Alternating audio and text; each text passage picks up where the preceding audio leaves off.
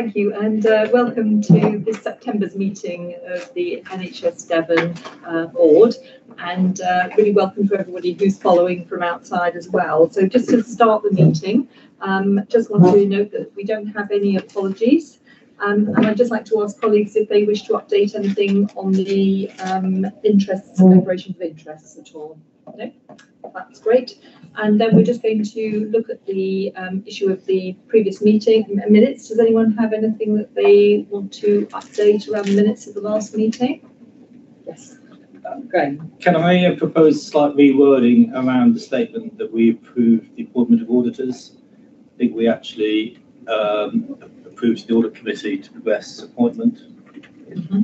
That would be a better clarification. Thank you very much for that, Graham. So, Jodie, if you would take that forward to update the minutes, that would be great. So, and we have no open actions from our last meeting either. So we're going to come on to the next item, which is the signing off of the CCG annual report. Now, this is a formal process that it allows for the publication of the annual report, but it has already been approved by previous meetings of the CCG. So does anyone have any comments that they would like to make on the annual report? No? Thank you. So we'll just clarify that will now be available to the public. So just moving on to the next section, what we would normally have as our next section is a member of the public sharing their experience, and we're very grateful that that Mrs. Gay Duran is going to be sharing her experience, but she'll be joining us shortly. So I think what we'll do is, in the meantime, we will move on to the next item, and then we'll come back, because I think the next item on the agenda is actually the chair's report. And that I'm going to take as read, but there are just a few areas that I would like to highlight with your permission. And the first is to extend my thanks to everybody that has been involved with the appointment of all the members of not just this board, but also of the One Devon Partnership Board. And I'm pleased to report that both of those boards are now fully complete. And I'm really grateful to everybody that's giving their time and their expertise both to this committee and to the One Devon Partnership. And also very pleased that Councillor James McInnes is joining us, who is with me, the co-chair of the One Devon Partnership Board, will also be making some comments shortly as well. One thing that Councillor McInnes and I about was that we should be focusing on the impact of the cost of living across our health system. And although we are keen that we shouldn't be duplicating the work that is already taking place in councils and across the voluntary sector, what we felt is that it would be important that we try and bring together what is happening to try and look at the impact on our health system and the wider system across Devon of the impact of the cost of living on communities. And we've had a number of discussions earlier today as a board in our development session about the potential impact of that. So we should be acting as a forum to bring together analysis where we are, and I'm grateful to all the directors of public health across the system for leading on that piece of work that we'll be doing. And bringing together, as I say, what's already taking place, but importantly to identify where there are gaps and also to share best practice across the system. And I know that James will probably want to say a few words in his report about how we're taking that forward, but we're hoping to be able to start that process in October. And then I think the other point I'd like to draw out from my chair's report is our gratitude for some of the really good work that's been happening across the system in the most challenging of circumstances.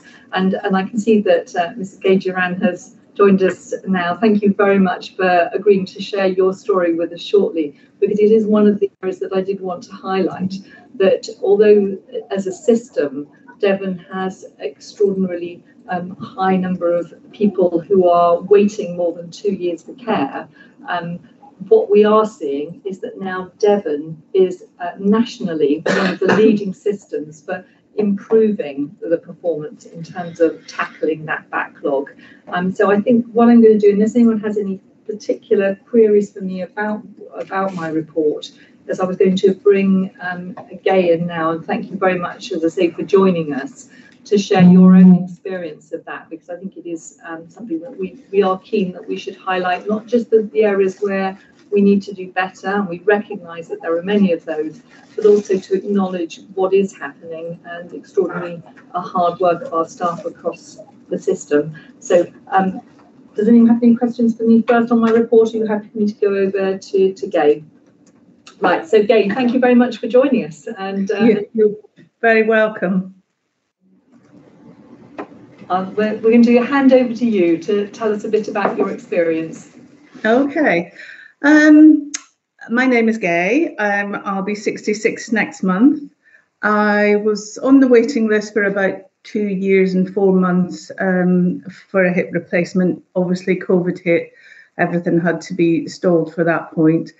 Then I got a call quite quickly. I went to see the consultant, a very lovely man, and he said that, you know, it could be 4 to 5 months before I'm seen again.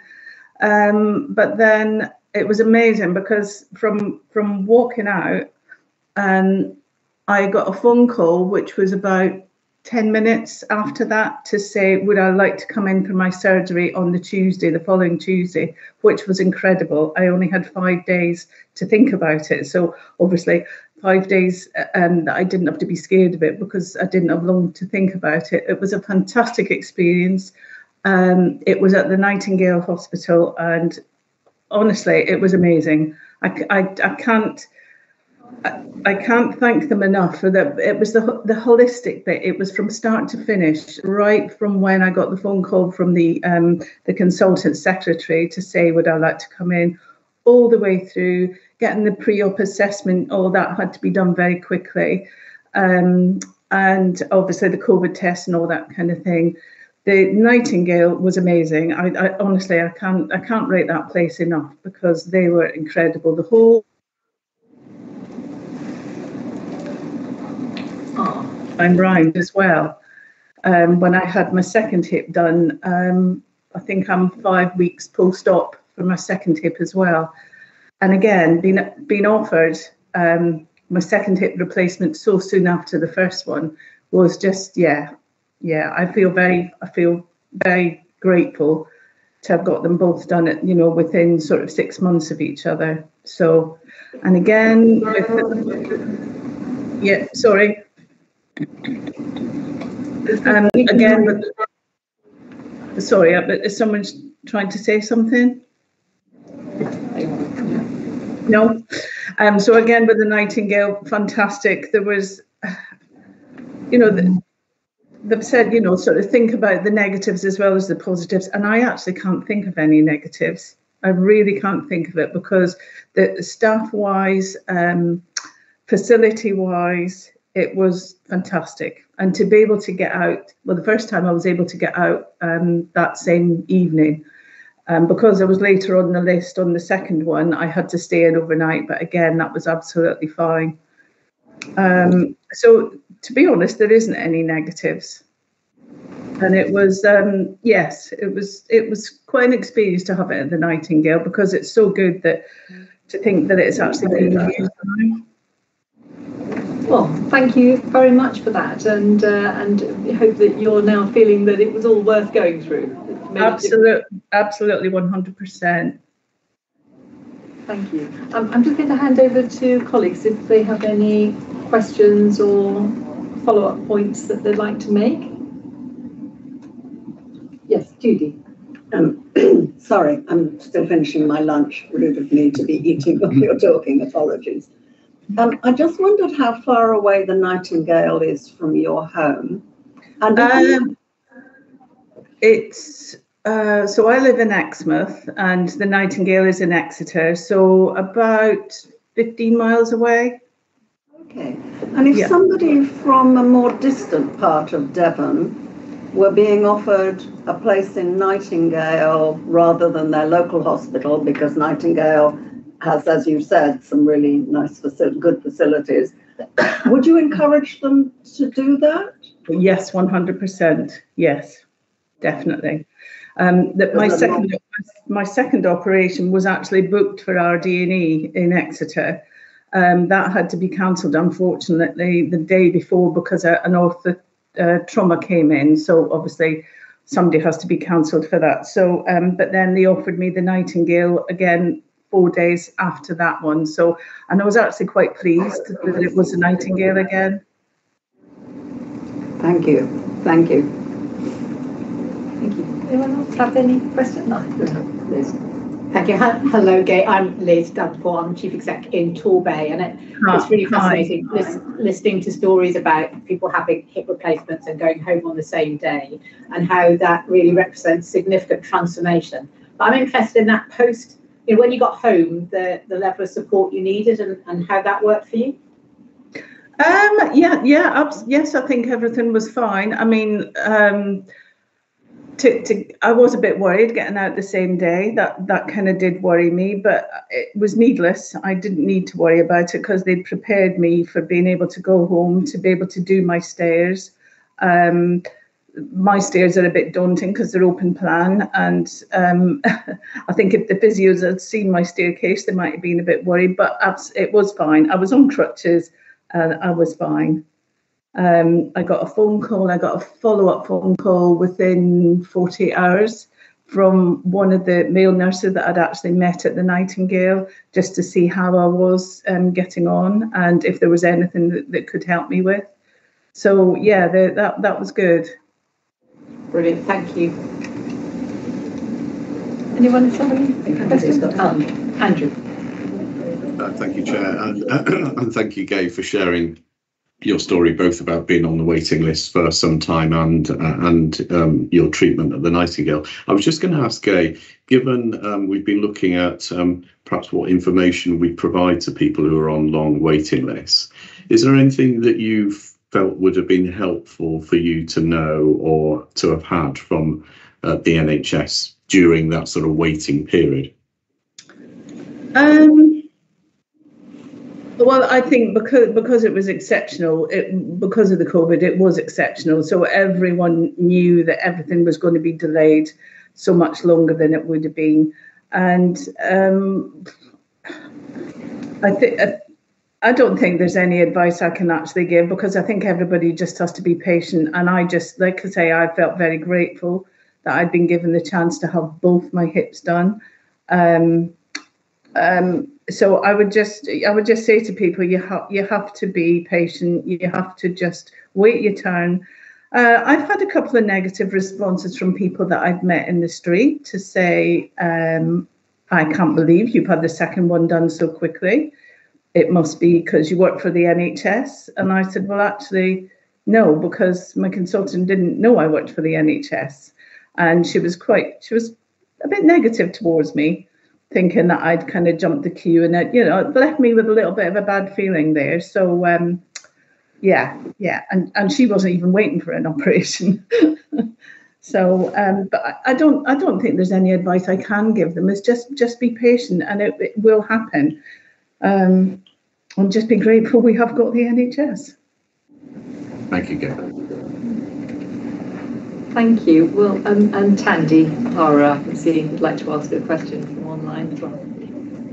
Yeah, just what you've explained. Thank you very much for coming back with such good feedback. It's really nice to hear some good stories. But just picking up on the last point you've just made there, I'm just wondering whether, because you work for the NHS, you understand the system better, and so you're able to see why certain things are done in a particular way. Do you think that that's probably where we should be putting a little bit more time in terms of explaining to the public who might otherwise not have the same level of insight as you do?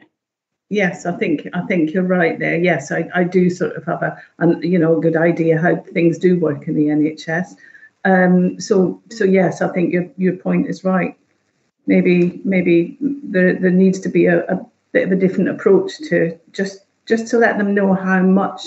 I mean, the media is always saying how pushed the NHS is, but I don't think Joe public really know how bad it is there. Thank you.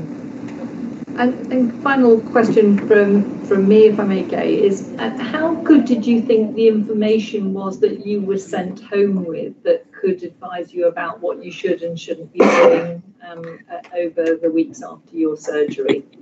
Yeah, the first time I only got a sort of leaflet. It wasn't even a leaflet, it was just a sort of exercise sheet.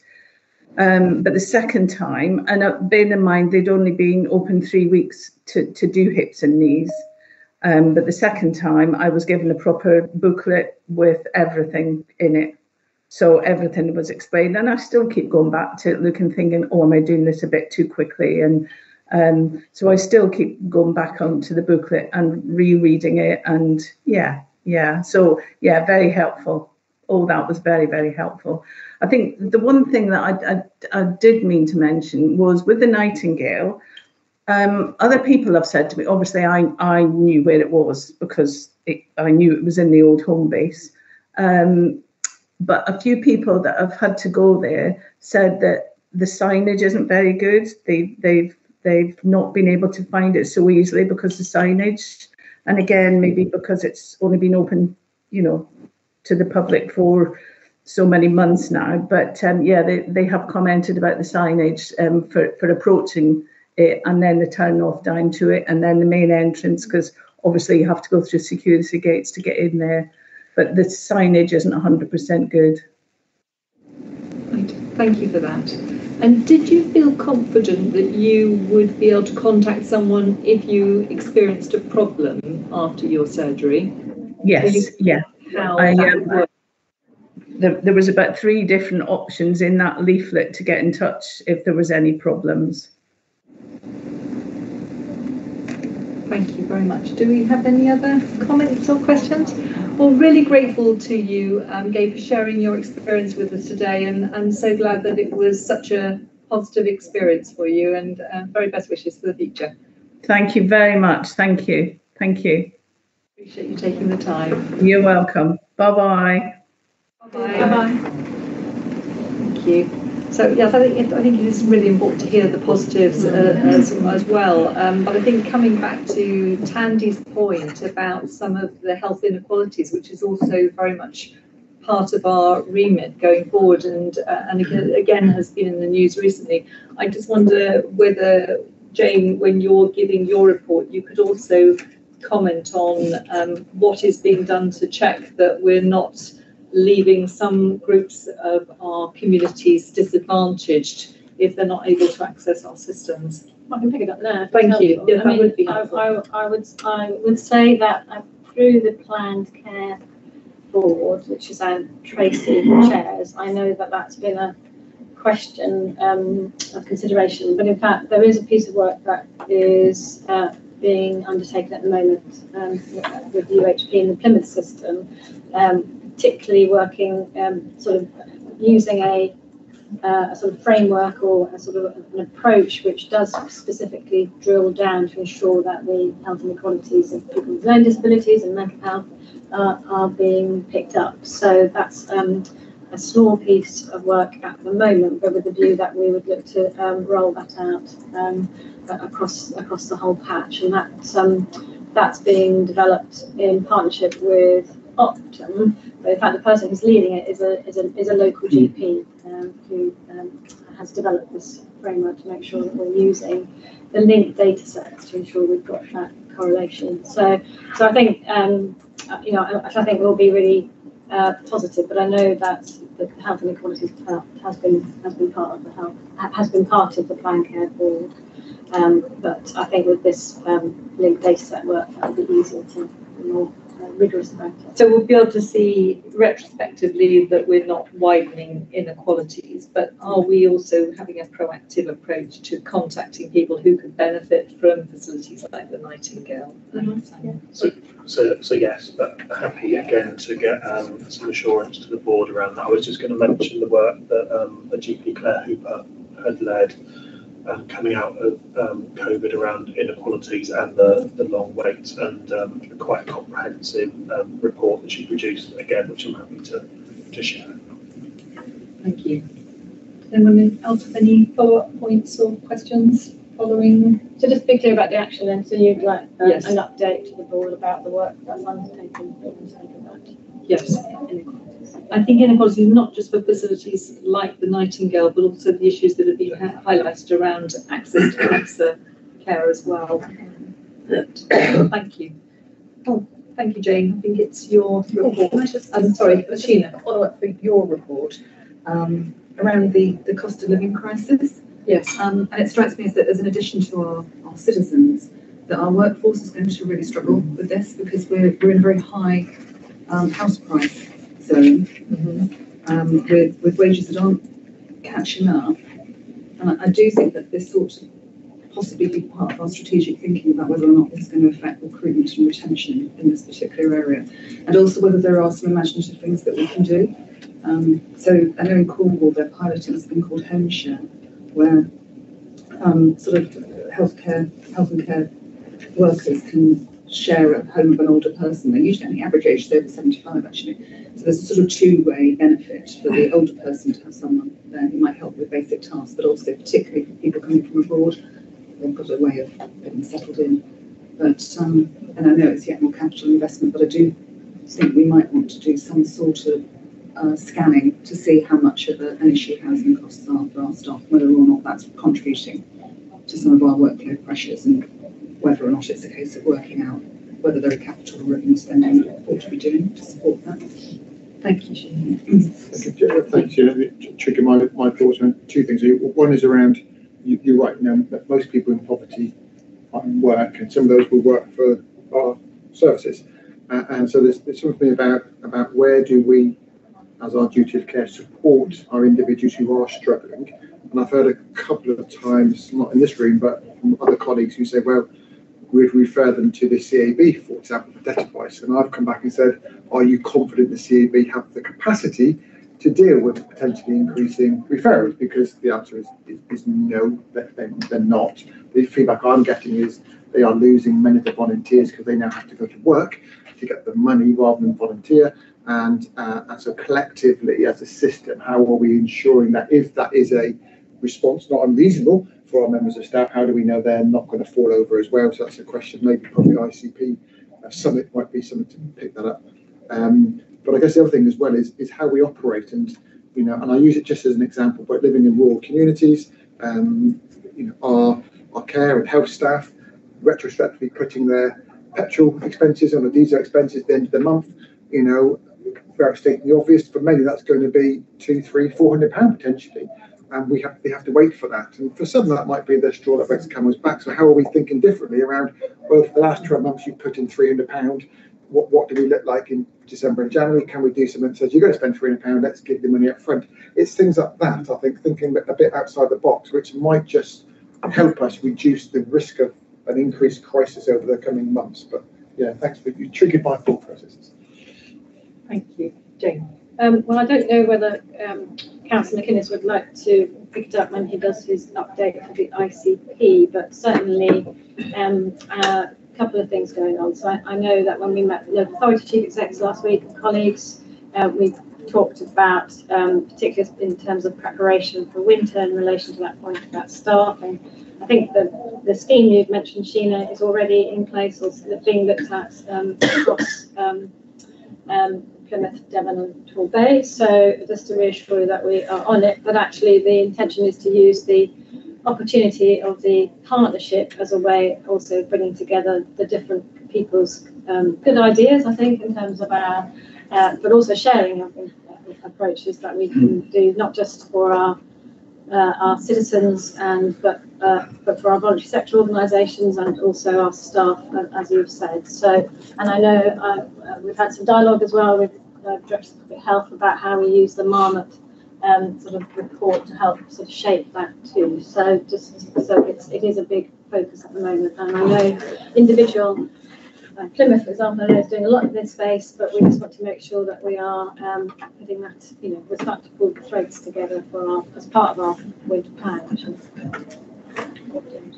Thank you. James, did you want to respond to that, or shall we leave this for when you're delivering? Would you like me to leave it to when we do the ICP report, or would you like me to say something now? No, it was really in case you just wanted an immediate response because you had your hand up. My immediate response is that I think that actually talking about staff is so important right across the system.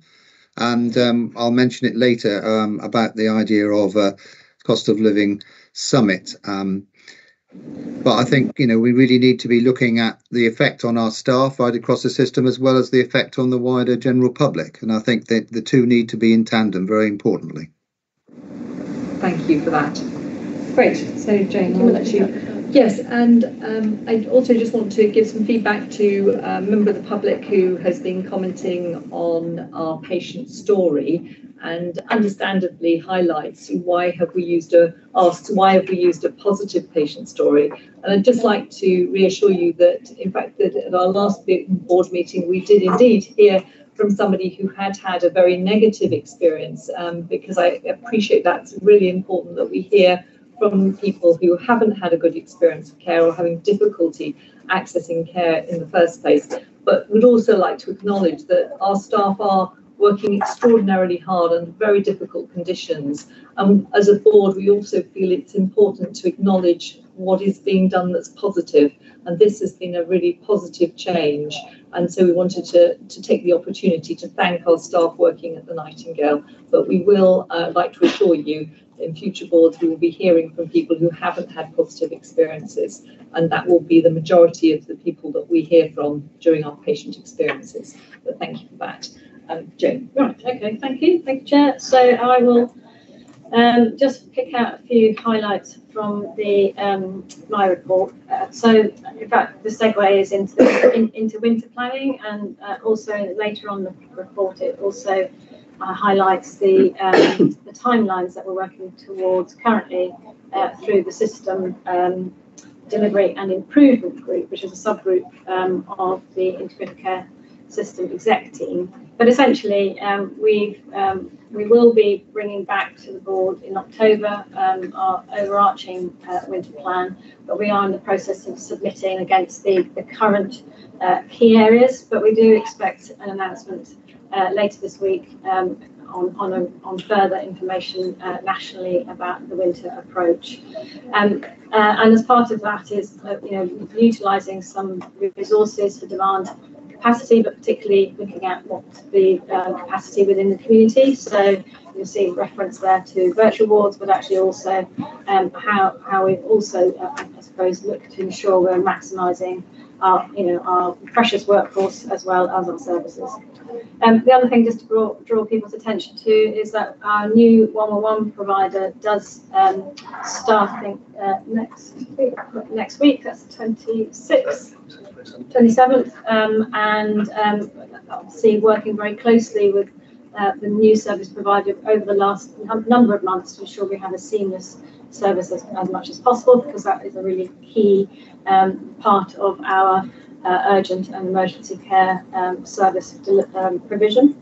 There's an update in relation to some of our collaborative work, and again just picking up the link to our acute services and sustainability programme and the patient or the citizen story, the link there being about how we maximise a joined up approach across all of our acute providers for example, the delivery of elective care, and that's work is in good progress. And then lastly, I just wanted to say, obviously, again, part of the winter planning process will be our vaccination programme, not just for COVID, but for flu as well, and that is well underway. So I'll just take any questions. If not, I'll go to the next one. Yes, I know you wanted to report back. Okay, so thank you. So then again, in relation to the ICS executives group, and this is the one that basically has reports in from the executive groups, which is the executive finance group, quality and risk, who the alignment wasn't quite right with the report coming to today's board, but an update is there from the strategy and transformation group, which is chaired by Simon Tapley, as well as I've said previously, the system delivery and improvement group, which holds a ring around our urgent care ambulance work as well as demand capacity.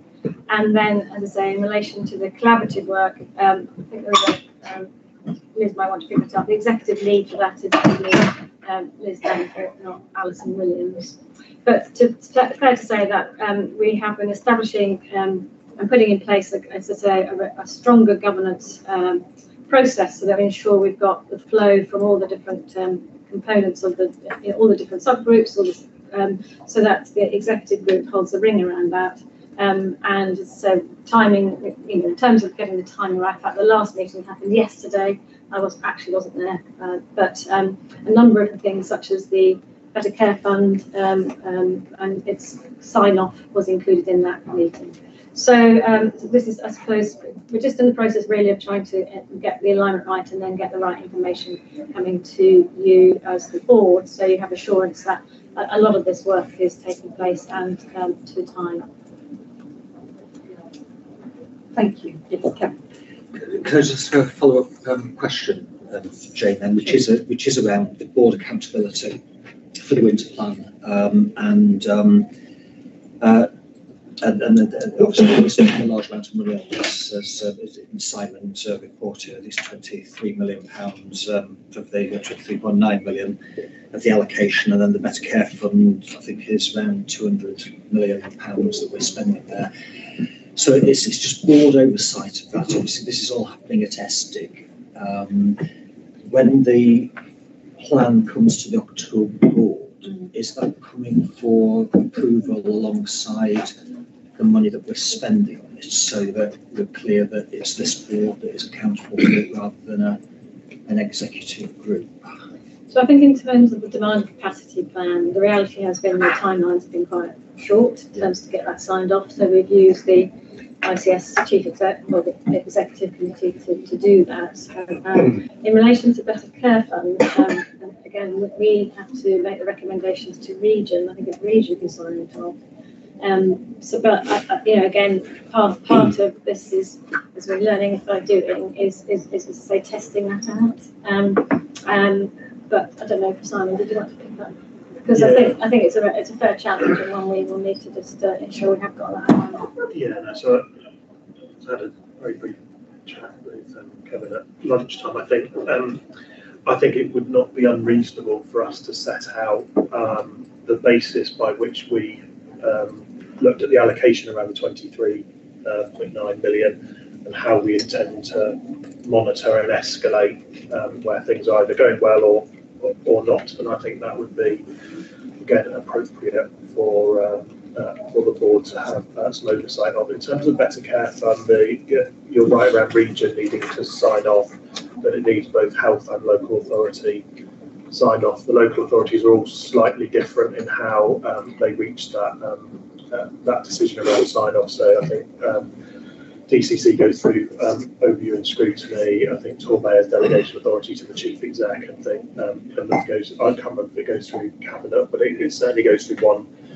of the more formal groups. And we've not probably quite found, as you said, Jane, the right route for sign off through health, because we don't go through all the sovereign boards in terms of the NHS. We hold that accountability at ICB levels. I think finding the right route for that sign off, a lot of it is already committed.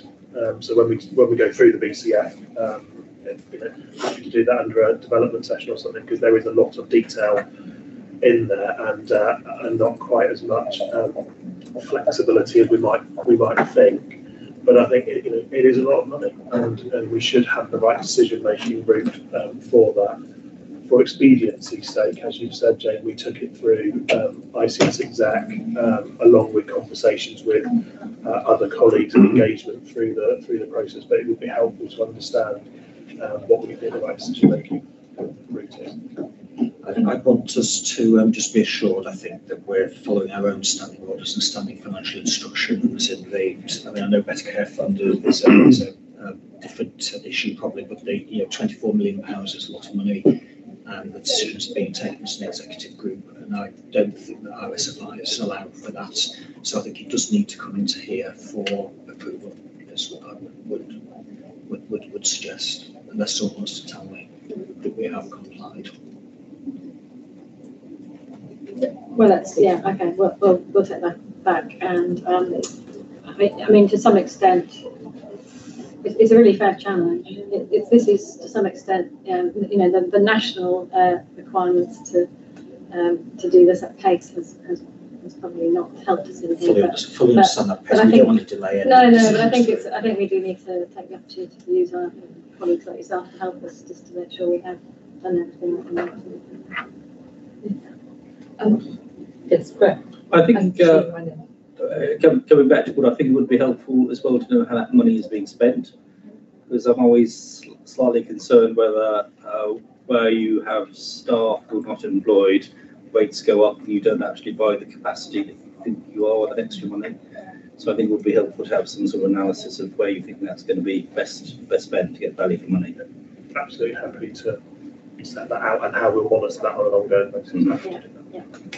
Sheena, was yours an entirely different point? Because I had a follow-up question on how the money is spent. Is yours on that issue as related, well? But it's not on the money, so you go. Yes, because one of the challenges we often hear is from the voluntary sector who feel that they're not sufficiently involved and they will very often deliver very good value for money. And with the cost of living crisis, we've been hearing about how some of them are particularly vulnerable this winter. How confident are you that we're sufficiently involving them in discussions about best use of this funding? Fairly. Is that a good rating? Fairly. But it is something that we are in discussion with the voluntary sector around. So, as I know Nigel whizzed up the slide earlier. I've got it in front of me now. We have allocated to localities a set of money, particularly around discharge, that totals just under £10 million. Those discussions are being led by our locality directors, who are joint appointments, health and social care, and they have groups that involve the voluntary sector. Can I hand on heart say those voices are being heard as well as we would want them to be? I don't know, because I've not asked the questions, but that's why I'm fairly confident they're involved. Yes. But let me go back and check what the outcomes have been. I mean, and we do now have a BCSE assembly that I think would be a useful forum for people to raise where they're not being involved by localities. Rather than I would want to know very quickly, though, Sarah, around that. So we will ask those questions, or I will ask those questions. Thank you. Sheena. Thanks, yes. My question, I think, is coming more from an audit and risk perspective. In that I would see the role of an audit and risk, sorry, Graham, you might want to come here. I would see the role of an audit and risk committee to sort of identify our strategic risks and our approaches to mitigating those strategic risks, and also, I suppose, judging our risk appetite.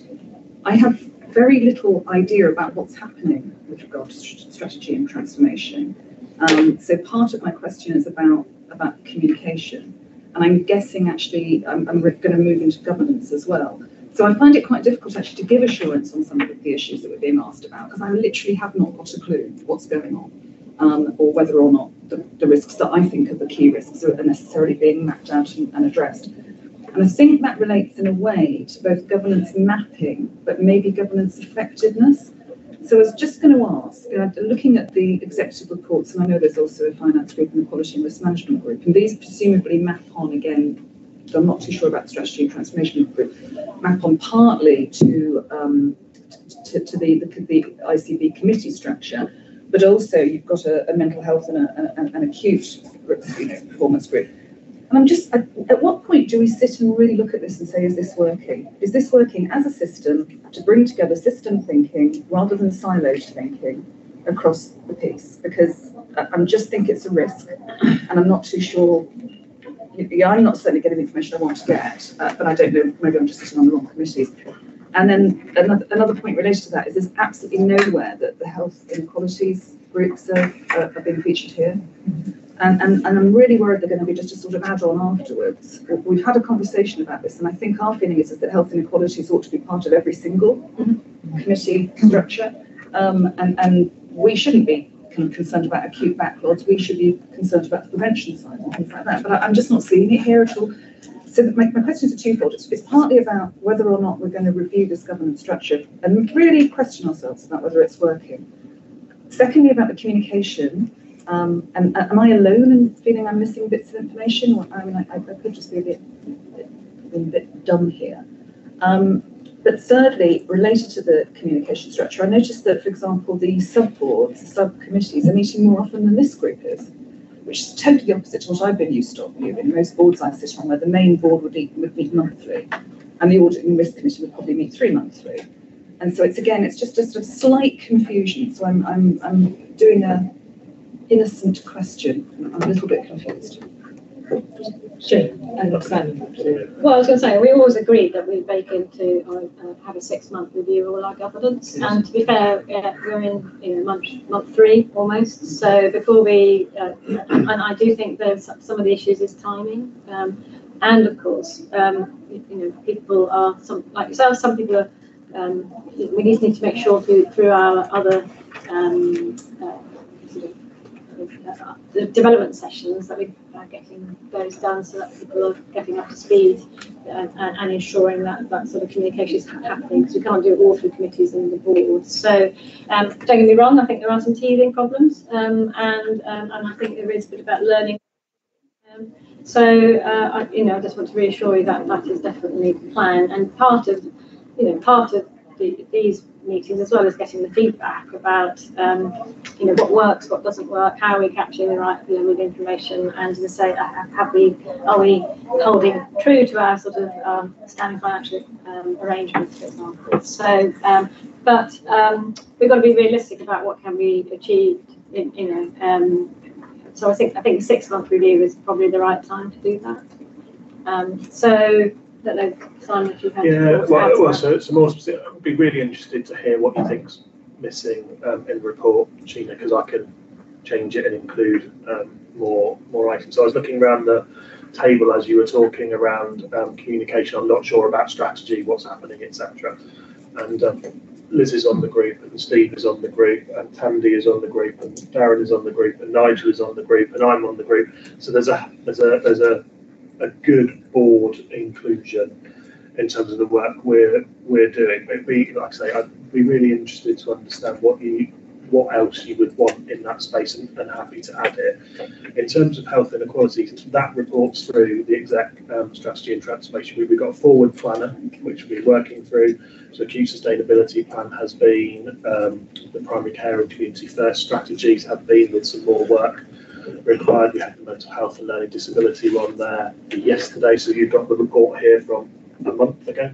So we've met again since then. We're having something on children's services at the next meeting. So I think we, as Jane said, it's that we are getting into our rhythm.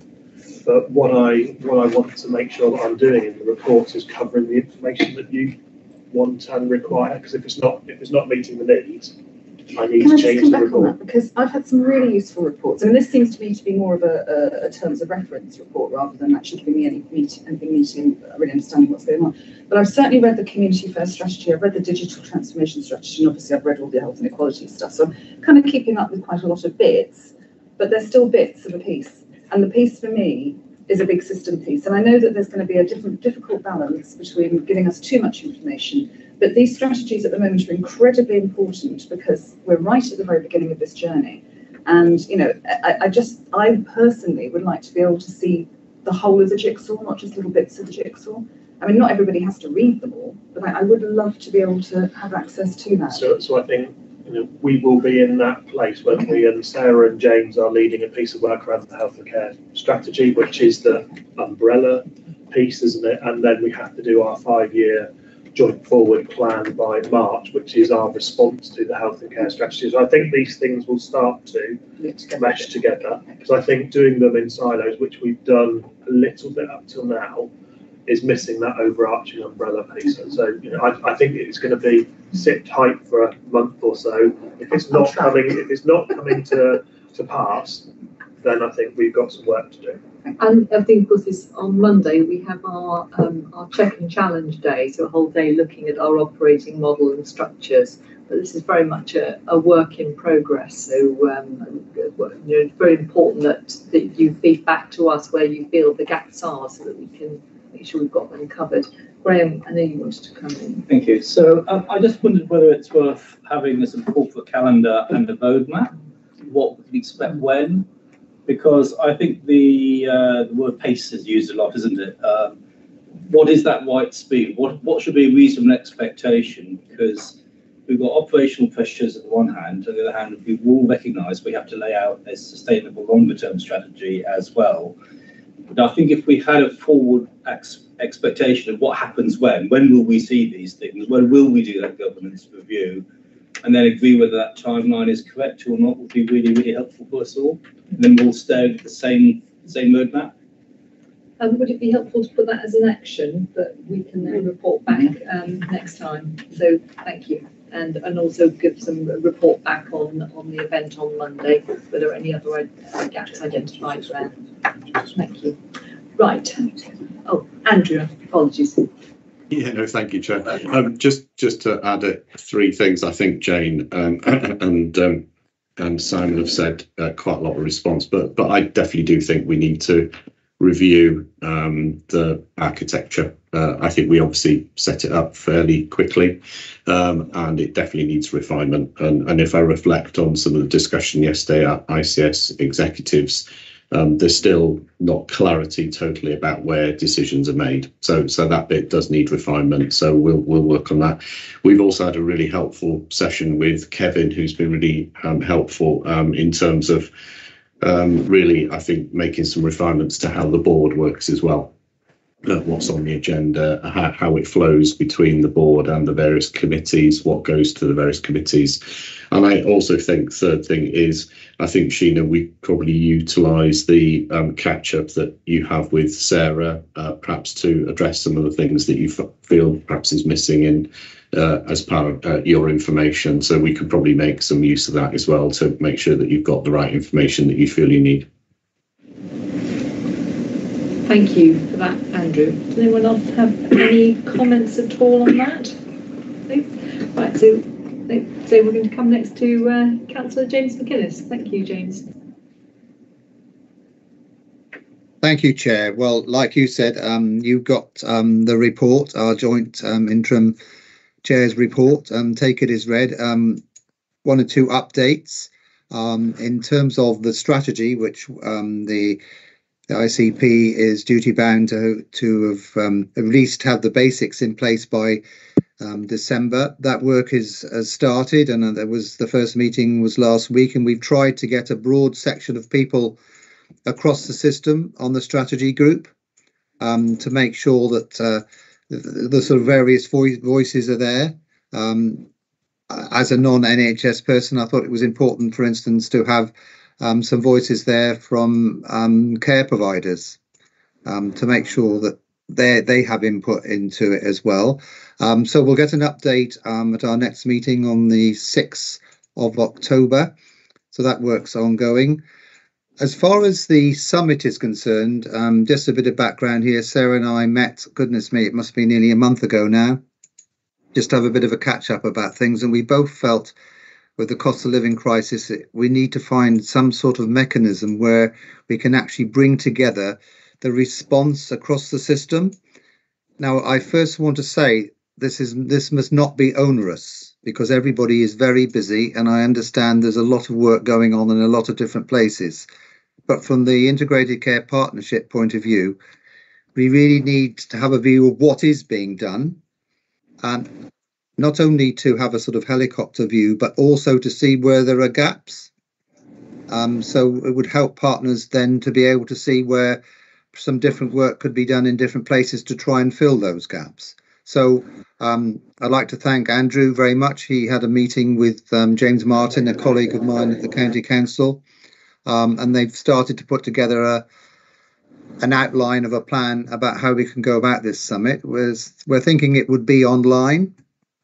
And it really would be for sort of system leaders to come together and say what you're doing in your specific area, so we can actually bring together a map of what's happening, and then that can be used, as I've already said, to perhaps fill in gaps, etc. And I very much welcome your views, because I'm hoping to take this to the Integrated Care Partnership on the 6th of October as an idea, with a date which we haven't agreed on yet. But any views welcome. Thank you. Well, we've already had a view expressed about the importance of understanding how this is impacting our workforce as well.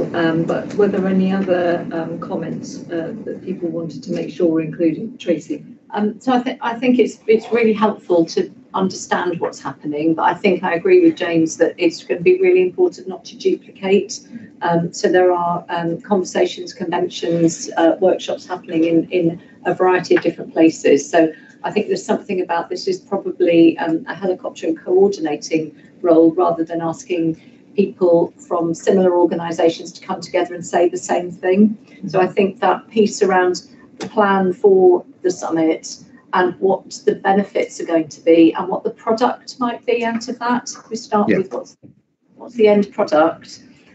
So we hold, for instance, from Plymouth City Council, on our website, there's a cost of living with, and what we're doing is collating every single thing. We've got UHP are using it, others are using it, just so that we've got one place where we're keeping everything. So something like that works across the whole system might be sense, but I don't want to invent it here. But that point around absolutely understanding what people are doing and not asking them to come together to tell us again what they're doing. Mm-hmm. Thank you. Any other points that? Could I just say I take on Tracy's point absolutely, but I do think it's important. I mean, I know earlier on we were talking about making sure that everybody realises, we are part of a system. We're duty bound to work together as a system, and I think it really is the job of the partnership to actually try and bring that together in whatever way is as least onerous as possible. But I think as a whole system, we really do need to bring the elements together. So if someone from Mars came down and said, what's going on in the ICS One Devon system, we could actually say, because at the moment we can say it in bits, but we can't say it collectively. And I think that's what's really important. It's really important also going forward to actually be able to say to our residents, well, what use is, the ICS, or what use is the partnership? So we need to think we're not just about strategy, but we're actually about collectively working together and overseeing how both local government, the NHS, the community voluntary sector are working together for a sort of single product, as it were. Thank you. Thank you. Yes, and I think one of our key purposes is to drive integration and to actually highlight where that isn't happening. So, for example, a question earlier about the voluntary sector, actually hearing from parts of our system who are crucial to delivery on what's not working for them. I think it's really important that we give everyone a voice. Graham? Going back to a sort of timeline point, I guess, I think that the changes that have happened in the NHS and social care and the better alignment with local authorities has to deliver benefits at speed. And I think we just have to be really careful that we seem to be doing that and clear about what benefits will look like. About which I just fear that in a year's time people look cynically and say, what was the point of that? And people will disengage and we'll be back to where we were. I'm particularly worried over the winter period because I think those pressures, of which there are many, not least the fuel poverty, the cost of living crisis in general, pressures on the NHS, the possibility of the return of pandemic, etc., will push us to revert to type and do things that we used to do. Which comes back to my point about really lining up the expectations about what could we do when, what are those benefits, and are we very, very clear on how we're going to deliver those. And that's not to say we shouldn't think in the long term as well. And that's the key thing we've got to do, is both focus on short-term delivery and long-term sustainable solutions. If we get that, I'll be really happy. Thank you. Sarah, Chair, could I just say one thing? And I didn't say it this morning simply because I know you were stretched for time in our workshop session when you talked about data, which I thought was a very good presentation. I just want to ask the question, do we have data from the 3 local authorities with adult social care coming into the general data that comes to the ICS board? Because I really think that's important going forward to give an overall picture of what is happening across the system. Thank you. And it was highlighted that that is happening in some other parts of the country. Yes. So perhaps I could ask Simon or Jane whether how confident you are that we're going to have access to that. So we've got access to some, James. I think it's fair to say, you know, because you'll have seen it as portfolio holder, the reams of data that you produce through Damien, Furness and others. Yeah. So I think there are other things that we would benefit from having access to, and Kelvin and other colleagues are working together. I think the conversation Steve and I had earlier is about the outcomes framework, which we have pulled together. But some of that operational data that you're talking about, James, I think is probably still a bit too separate for our liking. Yeah, well, I think could I suggest, Chair, that you know, someone works on that, because I think the sooner that we have high level data of what's happening in adult social care in the 3 local authorities, as well as looking what's happening in our acute hospitals, etc., will help marry together the partnership and the ICS, because you'll be looking at information right across. Thank you, and I think having it presented in a similar format, the way that we're going to be seeing the NHS data presented, I think would be helpful too. I don't know, is the business information team? So certainly Simon Chant uses Power BI, doesn't he? Steve, we'll have to take that away. So I don't think they all use Power BI. Yes, Andrew wants to ask something, and Sheena. Yeah, it's not to ask, Chair, it's just to say I totally support what James has mentioned, and indeed James will know that's the approach that we're taking now with the Overview and Scrutiny Committee. So rather than preparing just reports about health, for example, around winter, we prepare a sort of partnership winter approach that includes health and social care. So I think that fits entirely with what James has suggested. Thank you. So shall we put that as an action so that we're following that up and making sure that we're making progress on that? I don't know who would like to take that forward. Simon, would you suggest? Shall I do it? Yes. Another unfair question. Yeah, well, let's put me and I'll work with others. Thank you. Thank you very much for that, Sheena. It's actually on a related point to the data. I don't know if it's happening, but I think we need to really expedite the application for a trusted research environment status. And I know there are gaps in the population health management records that you know, there are sort of certain bits that are missing. We all know about whereas GPs aren't playing necessarily, but you know, not all this, is it the children's social care data in quite a lot of the bits. But also there are other bits of data which would be really, really helpful for modelling longitudinally, including things like the National Pupil Data Set. So you can start looking at risk from early age and some of the risk factors that you know are likely to start determining. And we can start risk stratifying and getting in much earlier. So I would love it if we could really resource data. But the first thing is I think it needs more resources. But the first thing is a trusted research environment status, because at the moment we can't get access to linked records. They're there, but no one else can look at them other than the physicians. Would it be helpful for us to look at that in more detail at one of our development sessions? That'd be brilliant. I think so. If we put that as an action to bring forward for one of those. Thank you. It's a really important point.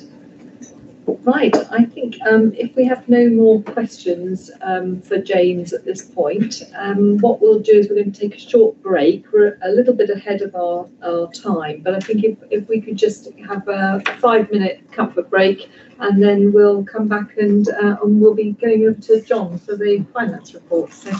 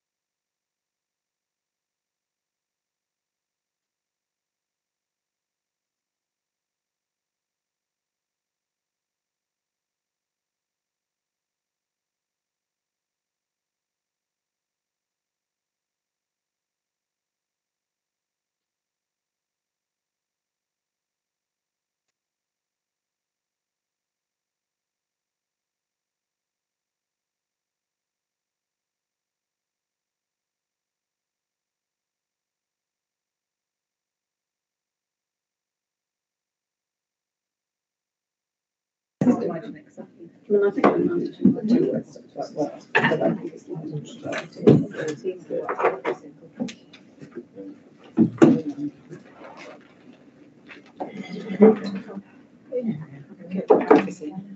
going forward. Because I know Jane's got to get away. But I know, but we can try and oh, cool. Right, so Nigel will probably join. So shall we get started just before we go? Ready to go back on?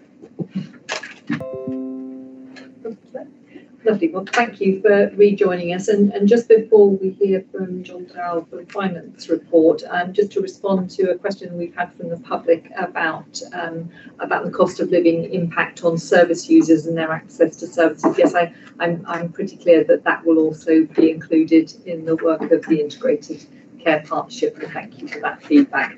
So, John, if you'd like to kick off with the finance report, please. Okay, thanks, Chair.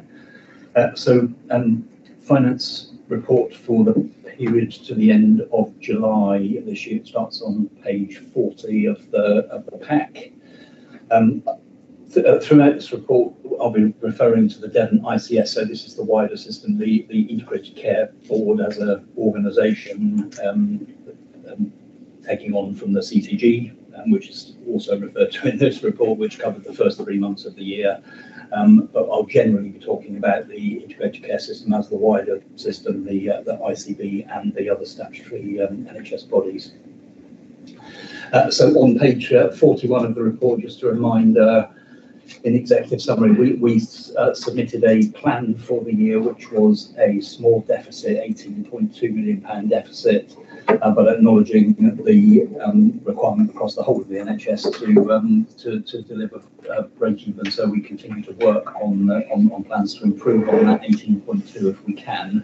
But the first priority is to deliver the plan of an 18.2 million deficit.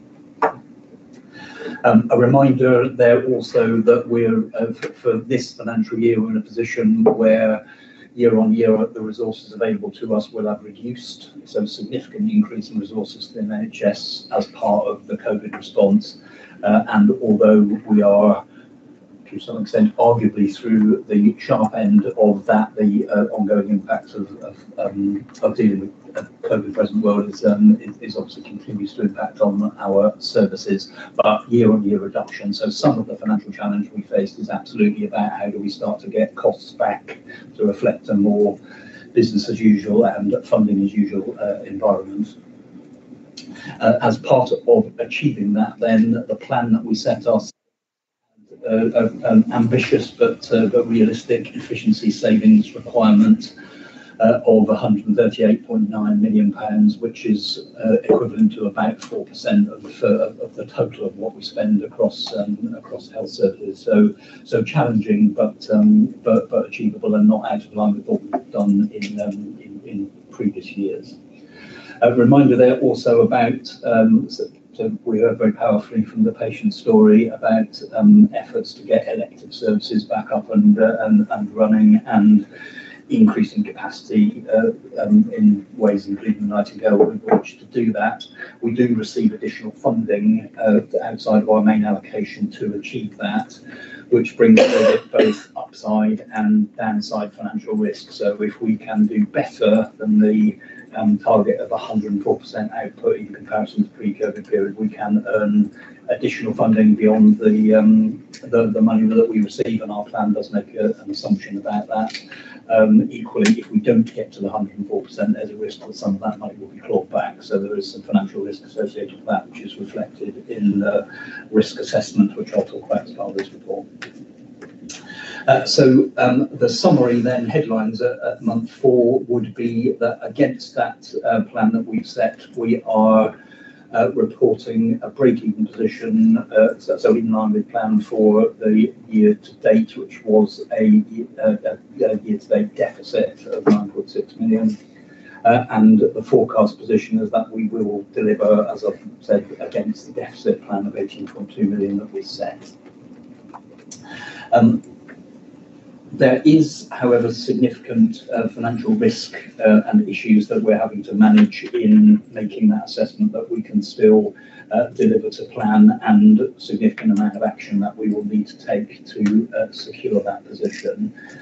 So on page 51 of the report, we can just get into that in a little bit more detail.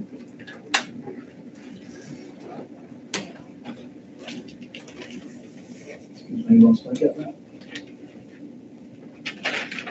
Could you also say what page it is of your report? Because for those of the board packs, we're just looking at your individual report.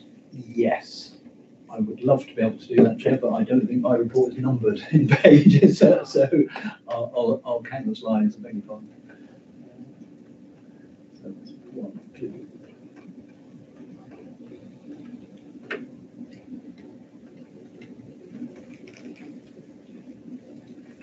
I think it's 12 of the board pack. Can I ask a basic factual question before you move on, just about the data? Is that okay? Of course.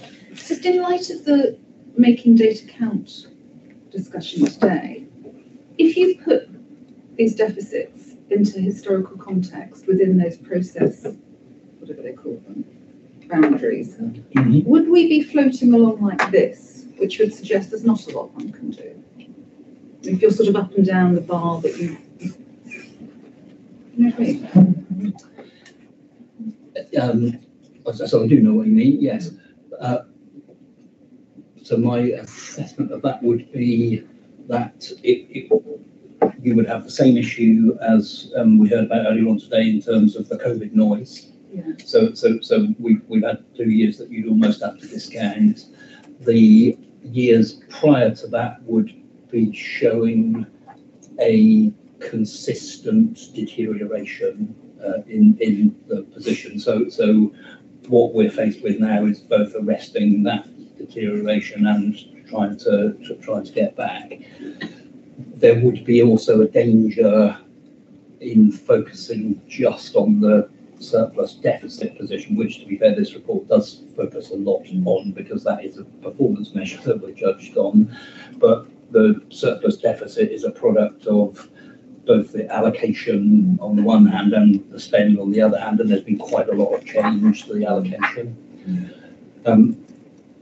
The inference of your question, I think, what was, there's nothing we can do about it. I think I would challenge very strongly the notion that there's nothing we can do about it. But the numbers don't stand in isolation. They're a product of the service.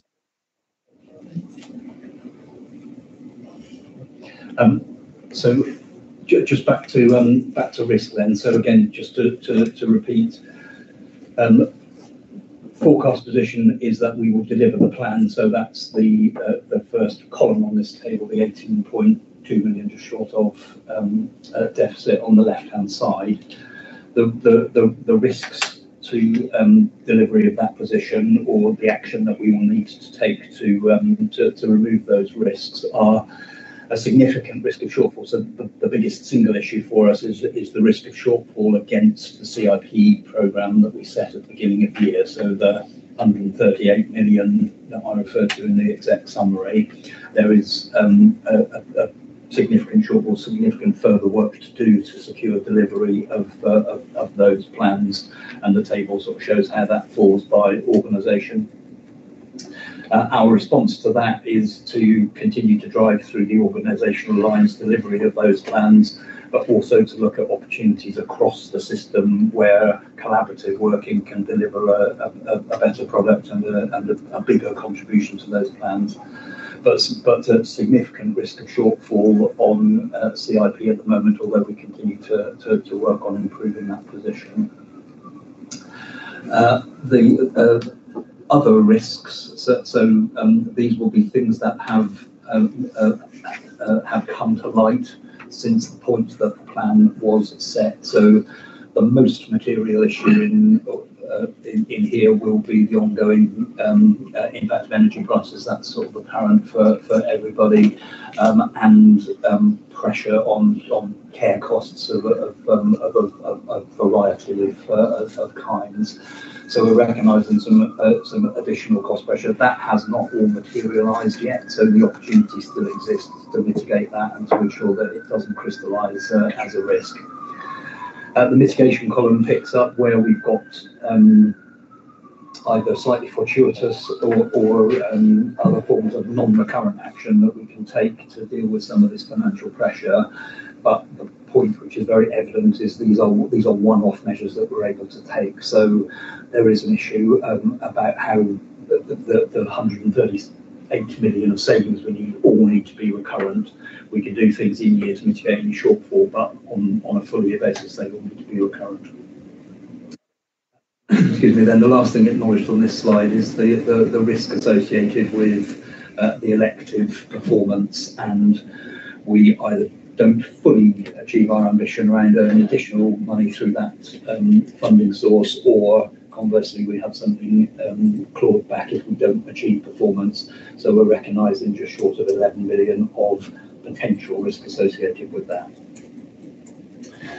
Just finally, before I open up for questions, on page 54 of the report, which is the slide headed conclusions and next steps for the board pack,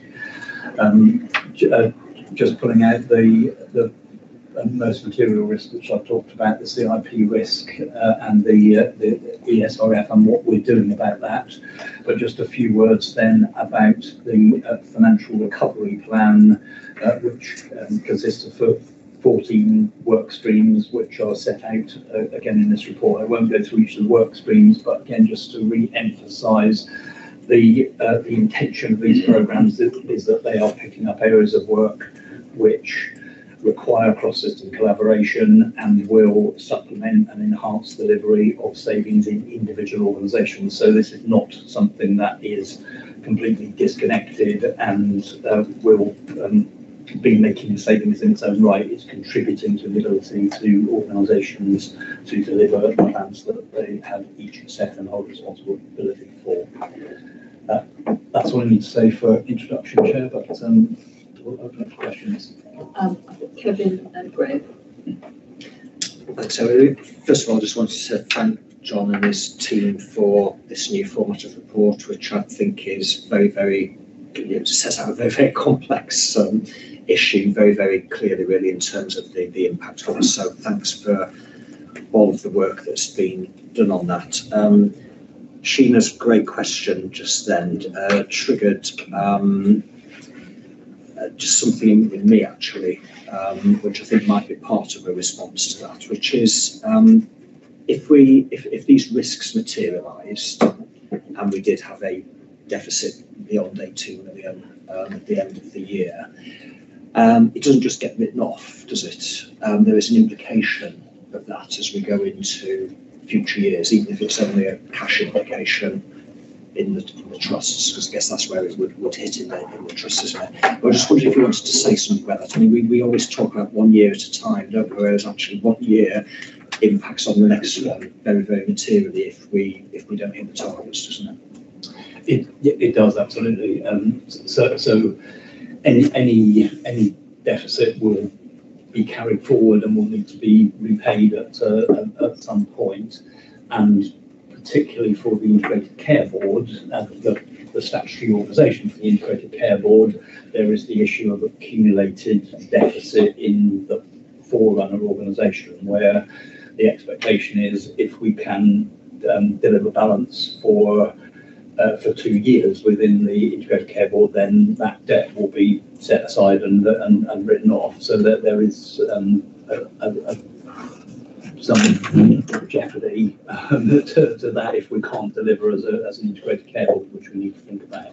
But wherever the deficit manifests in the system, it will need to be repaid at some point. Okay, thank you. Thank you. I'd too like to build on, I think, Sheena, your point, which is we're looking at a snapshot of year to date, although it's actually 4 months, with actually in reality beyond that. We're not seeing, as it were, the trend, and we're certainly not seeing a forecast about the calendarisation from here to the end of the year and beyond. And I think what we're seeing here is that thus far, actual and plan is reasonably aligned, and therefore I deduce, given the SIP savings scale, it's all backloaded. So I'm assuming that if we look to the calendarisation, we're currently assuming that we're going to continue to track against plan, even though that's going to become more and more demanding.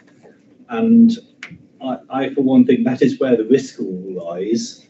And in particular, what I'm worried about is that the decisions are made either explicitly or more likely implicitly to try and get the money to work, and it does something awful to the system. And I actually think we owe it to this county that at some point we actually do take stock of where we think that finance is going to go, and really look deeply and saying, are we really going to hit that number or not? And I'm back to my previous theme, that what I wouldn't want to suddenly see is that number jumping by tens of millions in one go. We should be on top of understanding our own expectations of outcomes and making decisions to achieve it, not suddenly finding leaps and bounds of bad things going on. So I think I'm advocating a review point, and I know the Finance Committee will be on top of that, but I think it should come to board in due course as well, about mid-year. May I just say one thing on this, because there's a bit of context here as well, I think, and I think what you said in your presentation of the report, John, that you know, the savings plan that we have is 4% of our £2.4 billion of income. Puts it in a bit of context, actually, particularly as we're looking at this over a number of years, probably in terms of reallocating that. And we do tend to talk this up a bit sometimes in terms, because we're looking at it in terms of £90 million. But you know, when you talk about it in terms of 4%, you can start to see a path through over a period of time, can't you? So it's important to keep the context in this, and that percentage did that, I think. So thank you. Gina. Oh, so it's a big problem, Gina. This is next. Okay. Sorry, going right back, John, to the executive summary, the very first page. And the first point says we submitted a deficit plan of 18.2, but there is a requirement that the system achieves break even by year end. So my understanding is that we have accepted that requirement, which means our plan is for zero deficit. I know it never works out exactly like that. But then we move down at the bottom of that page to say the reported forecast is a deficit of 18.2, which delivers to plan, but it doesn't. It delivers to the first statement we made about what we thought we might be able to do, but I understand we've committed to this break-even point. So I suppose my point is just a little bit about language, because it's very comforting. You know, I say, oh, well, it delivers to plan, but actually, which is the plan? 0 or 18.2 deficit in terms of how we judge how well we've done against it at the end of the year? Yeah, thank you. So it is an important distinction, but absolutely clear. The plan is 18.2 deficit, and first responsibility is to deliver the plan. The expectation, open brackets, of NHS England, close brackets, is that we get to break even. Best endeavours to get to break even, but first responsibility, deliver the plan. So it's like a stretch target and a basic target. Absolutely. In which case, I sort of feel our language should be around the stretch target rather than, because if everybody starts just saying, oh, well, we're not going to, I mean, I can see it's risky, we're going to make it anyway. But people shouldn't be comforting themselves that we're going to do 18.2 deficit, because actually 0 deficit is what will be important for things like, I don't know, various things that are conditional upon us getting our house in order. So maybe we could think about the language on it, because otherwise it is tempting to sort of think, oh yes, it's going to happen. So two things if I may. So first of all, he would say about the language, so I think how we can reflect that, but also just to say that there was nothing about this report that was intended to be comforting. So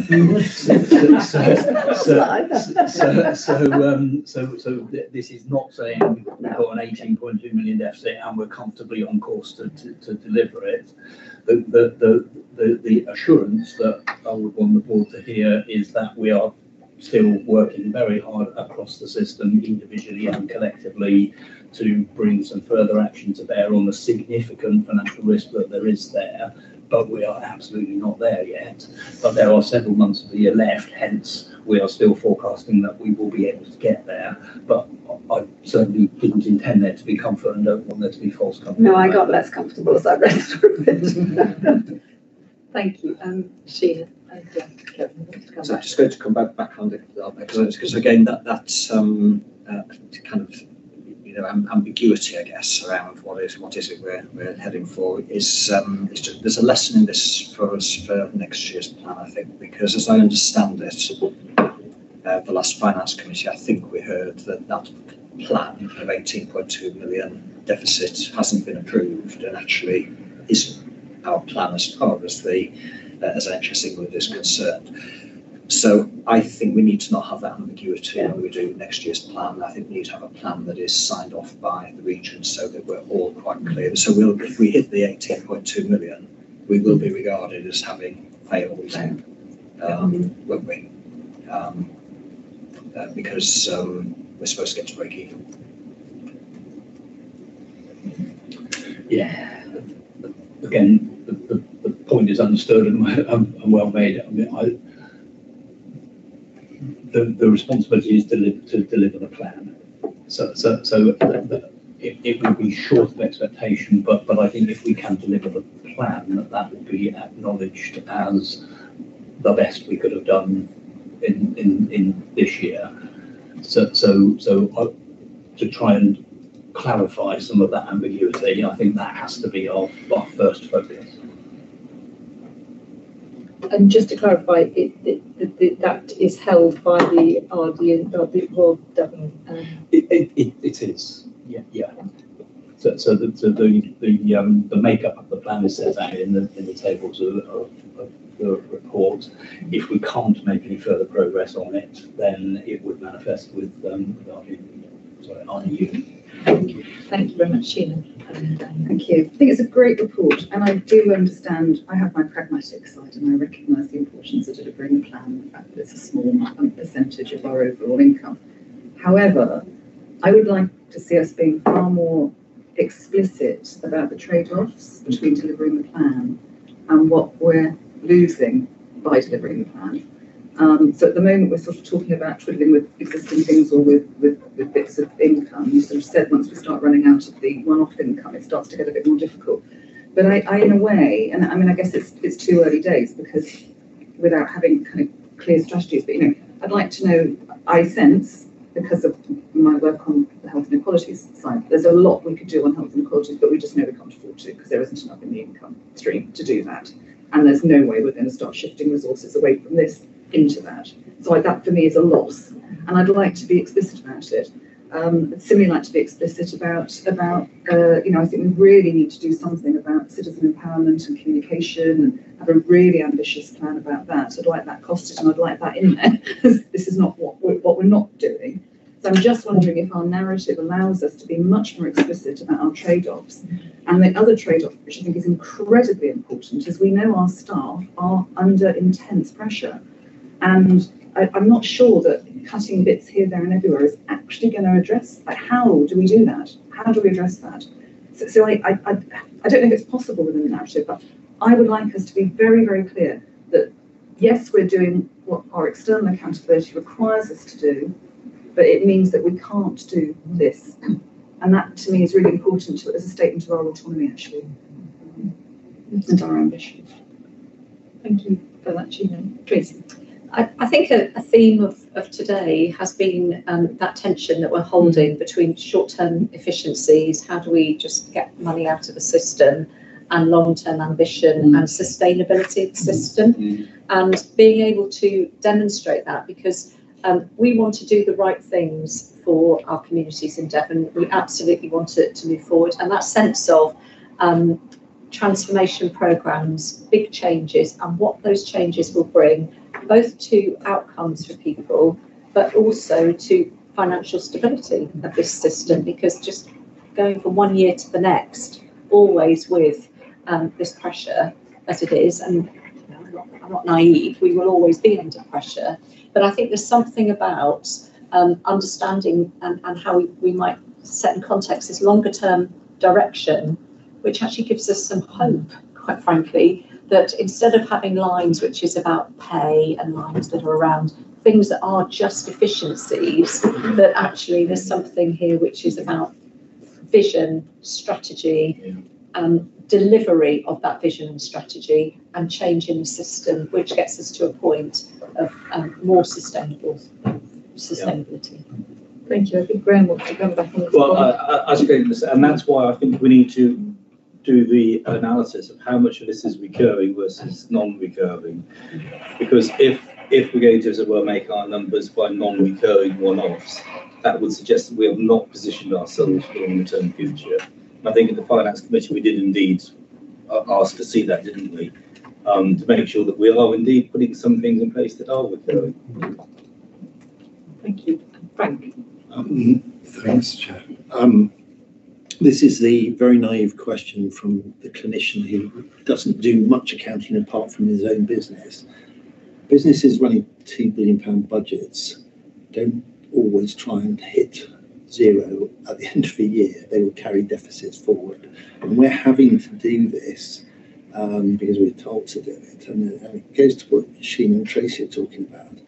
There's a lot of risk in all of this. And, you know, we could turn around and say, actually, we need to put £14 million into the Cavell Centre because actually that's where they have the quantity. And we're not going to try and do it. Now, the naivety is, it seems like we are possibly doing the wrong thing because that's what the masters are telling us to do, when actually we should be trying to say we can't make all those cuts at this point in time because X, Y, and Z are really very important to Devon. I'm not saying it's a Cavell Centre, but you know, do we have any leeway? Do we have any autonomy? Or do we just have to chase money? We're saying that we're going to get credibility and ability to do stuff if we get out of soft fall. I suspect next year target will be another, you've got to save this amount of money. And it just feels like there's a lot of risk out there. There's a lot of people not getting things done. There's a lot of people actually dying as a consequence of us not sorting the system out, getting efficiencies in there clinically. You know, when it takes months and months to get a CT scan report, and then they come in and they're positive for cancer, you know, that's not good. And so as we drive this, there are significant risks to our population. Thank you. Sheen, did you want to come back on that point, Judy, as well, before I bring John back in? It's a more generic point. So, John, do you want to respond on that first then? Yeah, only to say, you know, acknowledge the difficulty, but it is a constraint. So money is a constraint, and we are expected to deliver services to the population within the allocation for the population, which is, you know, a share of and a fair share, by the way, of what's available for the NHS nationally. So it is a really difficult but non-negotiable.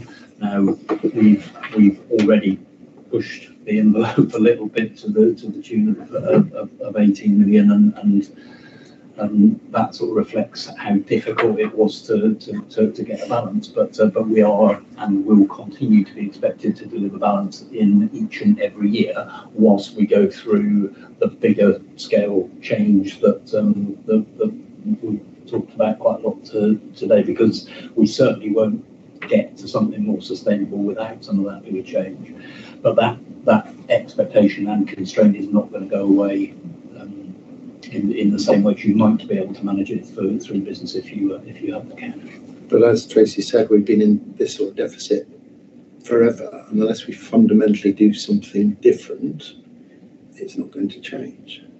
Could I just, sorry, just very brief, I just want to be clear, I am absolutely, I get that we have got a constrained budget. I think what I'm advocating for is that the pace at which we do the long-term system change that enables us to have a system that is the right system for us, that can actually flex when, if money becomes available, it flexes. When when you haven't got the money, it has to bear down on itself. But it's a very different thing to every time going through line by line, saying what salary, who can you cut and what can you do. So I suppose it's just a slight difference of I absolutely, the constraint is there. Now I'm conscious of what Julie wants to come in, and Liz and Graham. Well, any of you wanting to respond on this particular point before we move on to another subject? I think mine does link. Yours does link it. Well, let me bring Judy in next time. Well, actually what everyone's saying, but Graham's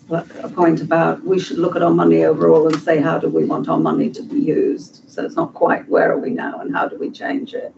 But also Kevin's point about it's actually 4% that we're talking about. It isn't. I used to teach people budget management in healthcare by asking them to think about their domestic budgets.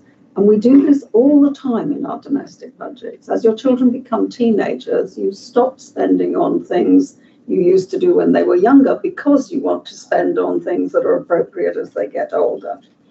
And I'm just not sure whether we've done enough of where are the areas where we're still spending, which frankly we don't need to do anymore because they're not. We had that whole session on doing treatments that we shouldn't be doing, but just and maybe it's happening and I don't know, but as part of this resetting the whole thing, are we doing that good housekeeping, I suppose, thing of what do we no longer need to spend on? And I think we're always talking about trade-offs between nibbly cuts and not doing equalities or not doing another of the developments, when actually there might be some areas where we could take 10% out because actually what we're doing there is no longer needed in the same way. Quite big sums of money. So I don't know how you do that across the system. I leave it with what you, but I think that idea would fit with Graham's idea of okay, how do we want our budget allocated to these different things? I think that's why we were going to look at the value-based approach to look at where we are perhaps needing to make adjustments to what we're funding. Liz, thank you. I just want to remind us that a number of the drivers for strategic change aren't just about the money. Actually, we know that we've got some critical issues around workforce sustainability and creating jobs that people want to do and attract them into the South West, and also ensuring that we've got resilient clinical services. And in fact, it's getting those two things right often will be the answers to some of the problems around money. And often we'll get into conversation and think about it from a money perspective, but actually it's bigger than that. And actually it's probably the route into solving the financial problem. Good. Thank you. Graham. So the way money flows to us tends to put it into two buckets, capital and revenue expenditure, CDEL and RDEL. But actually within the revenue, I think it's probably worth us all really thinking through. There's really two types of expenditure. There's a pure revenue expenditure going out on services and its associated infrastructure. But there's investment. And I know it's quite hard to capture it, but the whole point about investment is it's something that you're doing now for future benefit. And the question is, how long is it before you get that future benefit flowing back to us? And I guess what I'd be really keen to do is understand how much are we investing for future benefit, and can we justify that? Is it enough, or is it too much actually? But I don't get a sense of the scale of how much we're really putting in now, accepting that it's adversely affecting our finances, but we're doing it because it's going to have a longer term benefit. And what are those benefits? So at some point, I think we do need to have a sensible conversation about not capital deployment, which is a challenge in itself, but how much are we investing for improvement? And how much are we prepared to put aside? Because there might be some quite tricky trade-offs actually within that RDEL, which is how much is it going to services versus how much do we really need to put aside for that future benefit. Right. So I think taking forward, we should probably, for one of our development sessions, be looking in much more detail at that and then doing a deep dive into how we're spending our money and what the value is. So thank you for that. Could I ask a question as well, if I may, John, about the ESRF performance risk? Because I noticed that we're ahead of activity for our ICB commissioned activity, but we're significantly behind for the NHSE commissioned activity, and obviously they're then combined to give us the total amount between them. But where do you see us being able to make progress on the NHSE commission part, where we're actually significantly behind? The NHSE commission part refers mainly, if not exclusively, to the more specialised end of services, and the issue there is about available capacity.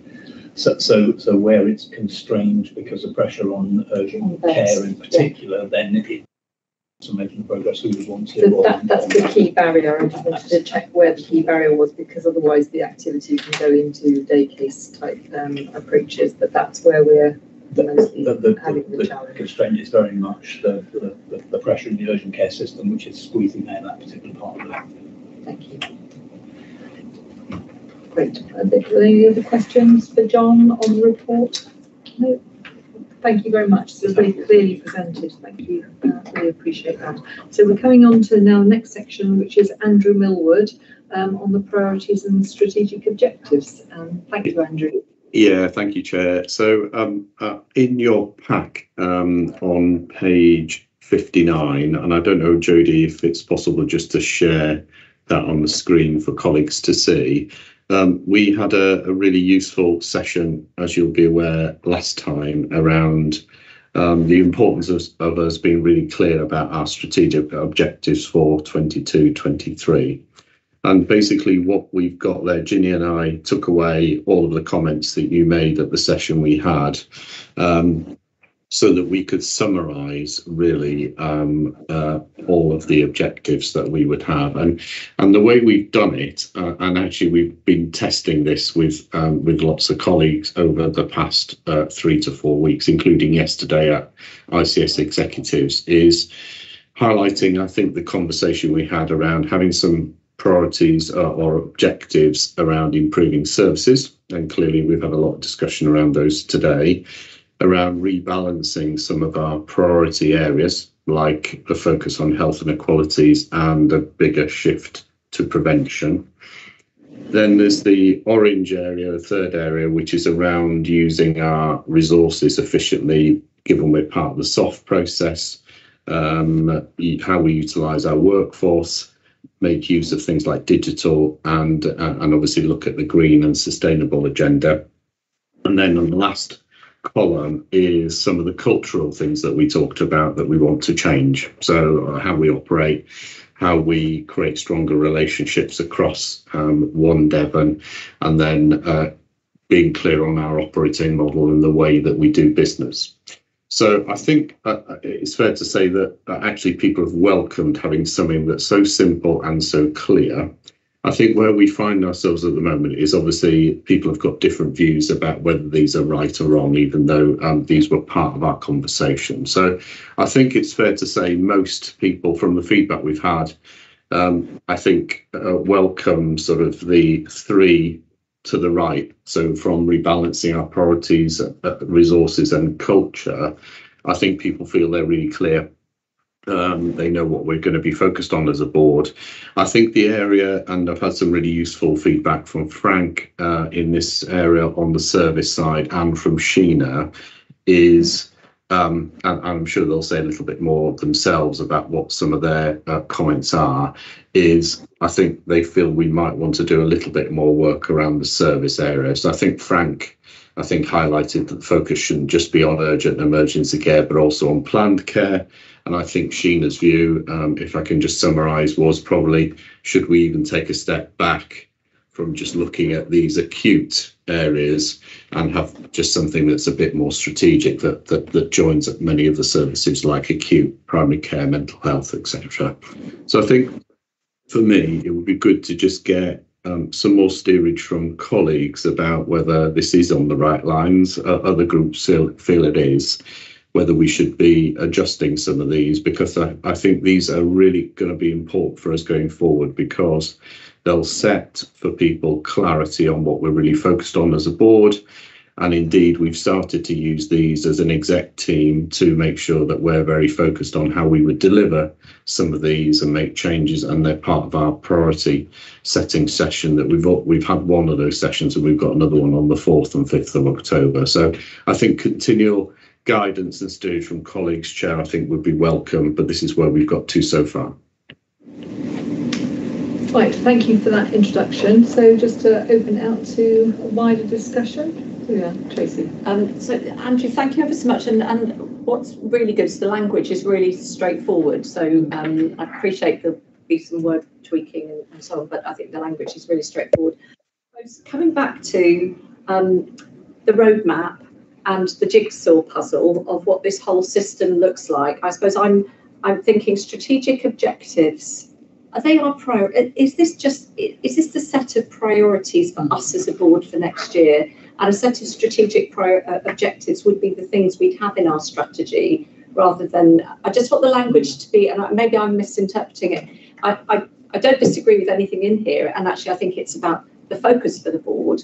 My question is, how does that fit with the world that is being created, or the system that is being created, and how this fits in with the system? Because the worst thing is when we have a set of priorities, objectives here, and then there's another set over there, and then there's a third, and I don't know what am I working to?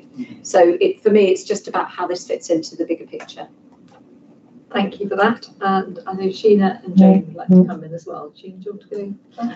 Yeah. Oh, and Tandy, yes. I don't have a huge problem with the boxes, all of which makes sense. I'm sort of thinking that there's we possibly need to make a distinction between what is a strategic objective, what is a mechanism to achieve that strategic objective, and what might be what we see at the end of it all, if you see what I mean, in terms of the outcomes.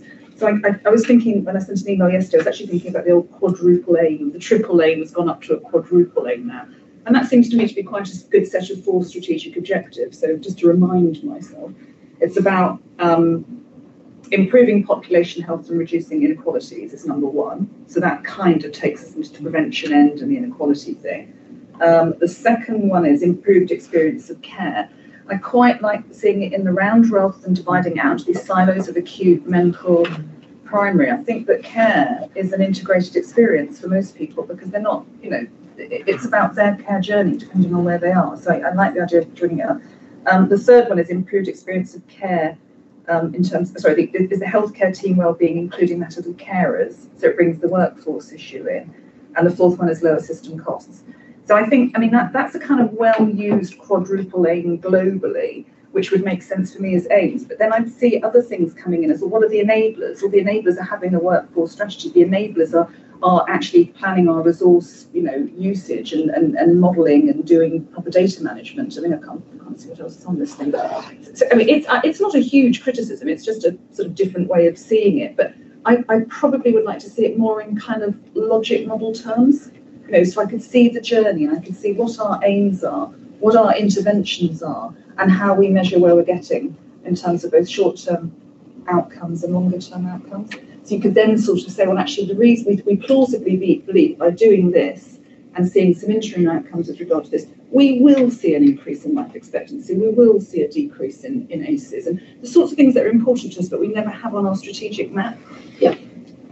Thank you. Tandy, I'm going to bring you in next, and then Jane to comment on this. Yeah, I think I agree with the two speakers, Tracy in particular, about this is very clear, and I think a lot more faster to absorb and assimilate. But I think that we also need to be thinking about the many staff on the ground that need to absorb all this information and to be clear in their heads what they're working to or what they're working towards by the time we get to that space. So I think I would agree that we need to sort of define it properly. What space does it occupy in the bigger system?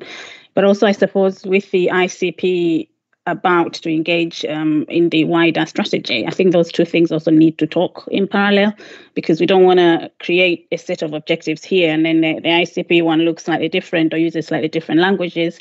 I think we can get a bit confused in the end, but I like it. It's very simple. Thank you. Could I, just before I bring you in, Jane, is just comment that on the first box for improving services, we agreed that we're going to talk about urgent and emergency care as being one of our key priorities, because it encompasses so much as a pathway right through from prevention through to actually delivery. So I wonder, the way we're phrasing it is just about delivering urgent care services, perhaps misses the opportunity to make it a wider point about improving the outcomes and experience of people, but actually bringing in the prevention aspect as well. I just wondered if we need to just slightly tweak that language, because it looks like we're just focusing on A&E rather than the wider issues around it. Jane.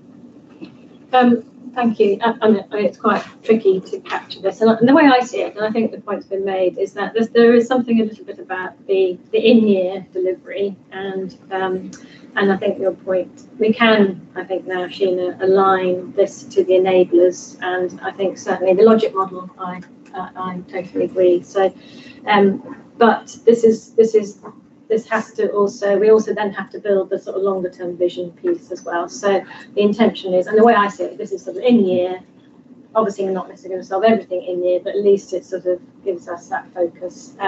In terms of the language, I mean, cancer's not there, so you would say, oh, where's cancer, you know, so I think there's a bit of making it so that it covers the breadth of what we need. And I take your point about urgent and emergency care, because that shouldn't just be about A&E, it's about the whole wider pathway. So maybe we need to talk, I mean, we've talked before about use of pathways, so I think we tried to avoid pathways, but actually how to articulate that.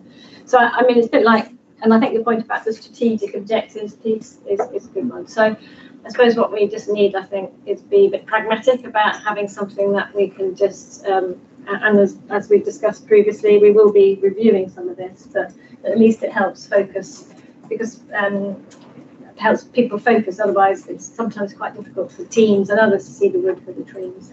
So I think, yeah, and it feels like we need to do another piece as part of the ICP, which is the sort of the what's good going to look like in 5 to 10 to 20 years. I yet again agree with Sheena, I think, but not all of these objectives are of the same type. And I hope I'm not being semantic, but I'm not sure the Tableau format is the right way of looking at it. I think it's much more about a pyramid.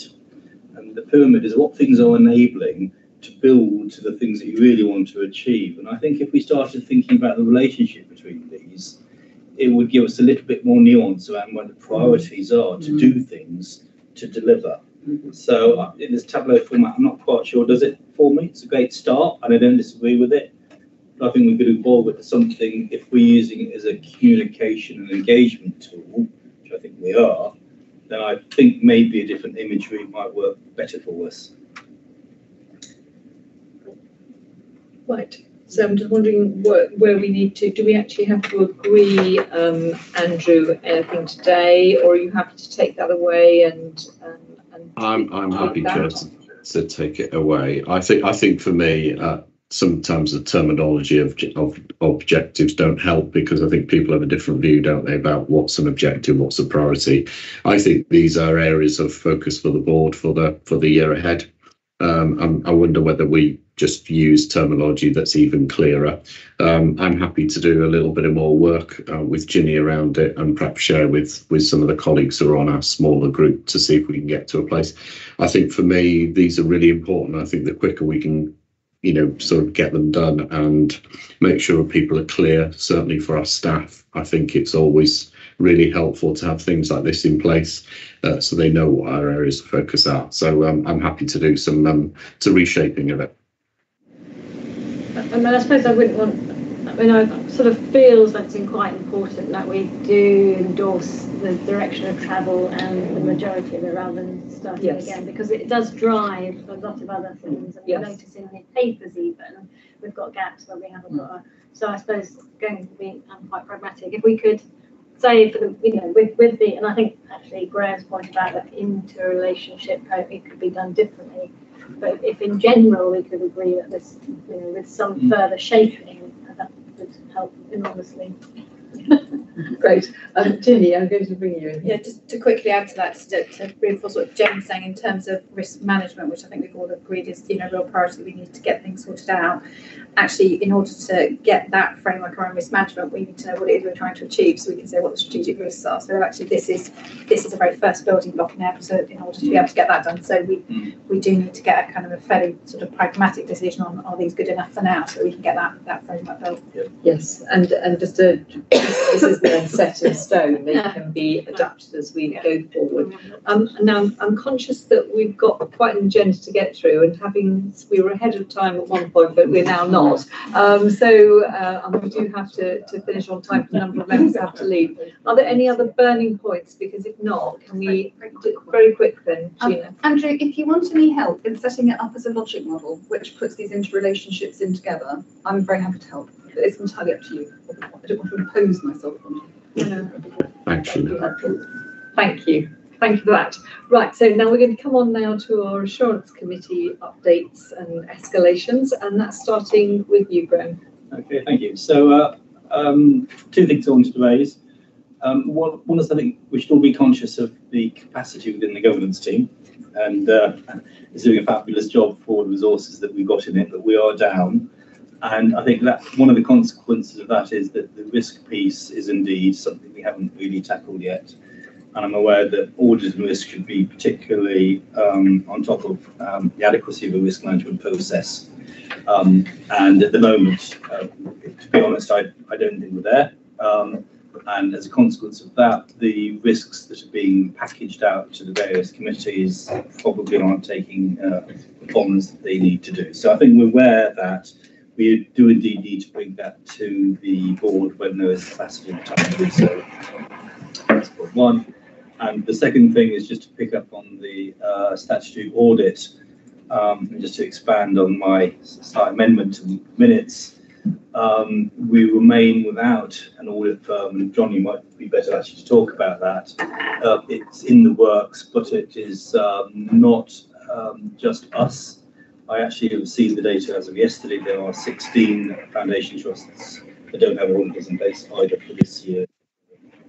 Do you want to just update us quickly on where we are? Just an update. So the issue for us particularly has arisen with the transition from CCGs to newly formed ICBs, which has created an issue for a number of ICBs across the country, but particularly in the southwest. We are having as ICBs in the southwest are having a joint conversation with the audit market about what the right solution would be for that. So I would expect to be in a position to update the audit committee on a recommendation very shortly. Thank you. And we've delegated authority to your committee to make that decision. So thank you very much for that update. Any questions at all for Graham? Okay. Well, thank you very much, Graham. Really much appreciated. Right, so we're going to come on now to Judy and the Primary Care Transition Committee. Okay. Just a reminder to people that the reason we have a Primary Care Committee is that commissioning was delegated for primary care to CCGs from the regions, and that was for general practice, and they're about to delegate dental, optometry and pharmaceuticals. So it's treated slightly differently, but we're working in the best way we can to make sure that it then fits within decision making on everything else. The big issue I wanted to just comment on, because the report is from our meeting in July, we didn't have one in August, is what we've been calling the strategy for primary care, but is in a sense a framework for making sure that primary care is really as fully developed as we can help it to be for this vision of care that we have for out of hospital care, all the stuff we were talking about this morning when we were talking about the challenges for emergency care and so on. And there has been some, what has been a new word to me, but socialization of this strategy. And there have been some concerns expressed. One was that it was working in isolation. Absolutely no way. It's very much intended to be part of the whole out-of-hospital package. Another, that it wasn't ambitious enough, and it's very clear that the document did not well enough describe how important it was to us that general practice is working in a way which builds on local networks, primary care networks that have a geographical focus that fit with the the healthcare, the population management model. So there's some work to be done to keep us building on what I actually think was, during COVID, some really amazing development in primary care, some real coming together in a way that practices hadn't in the past.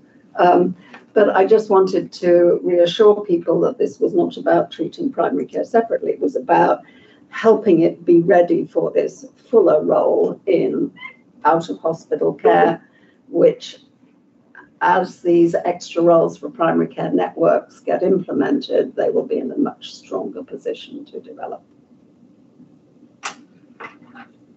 Sorry, that's it. Thank you. Sheila, sorry, I've always got a question. I've got two questions, Judy. The one is with regard to with the move towards out-of-hospital care. And I think that the digital health technology is going to be really, really important here. And the kind of information I've had from the digital side is that although general practices have the infrastructure to use remote monitoring and a whole set of things, they actually do have the electronic patient records to do that, which a lot of hospitals don't, but they're not using it. So do we have a strategy to really accelerate the confidence and skill in using digital? If we don't, should we? And my second question is about dental, because I get the impression that it's just gone completely private and inaccessible to the vast majority of people. And if it's part of our commissioning responsibility, what's the plan? So on digital, we had a really excellent digital transformation program with some really good support to practices and patients around using this new digital system. And Devon was the leading, or one of the leading systems in the country on doing that. During COVID, people built on that. And our model was used to help other areas on digital support for practice development and for practices.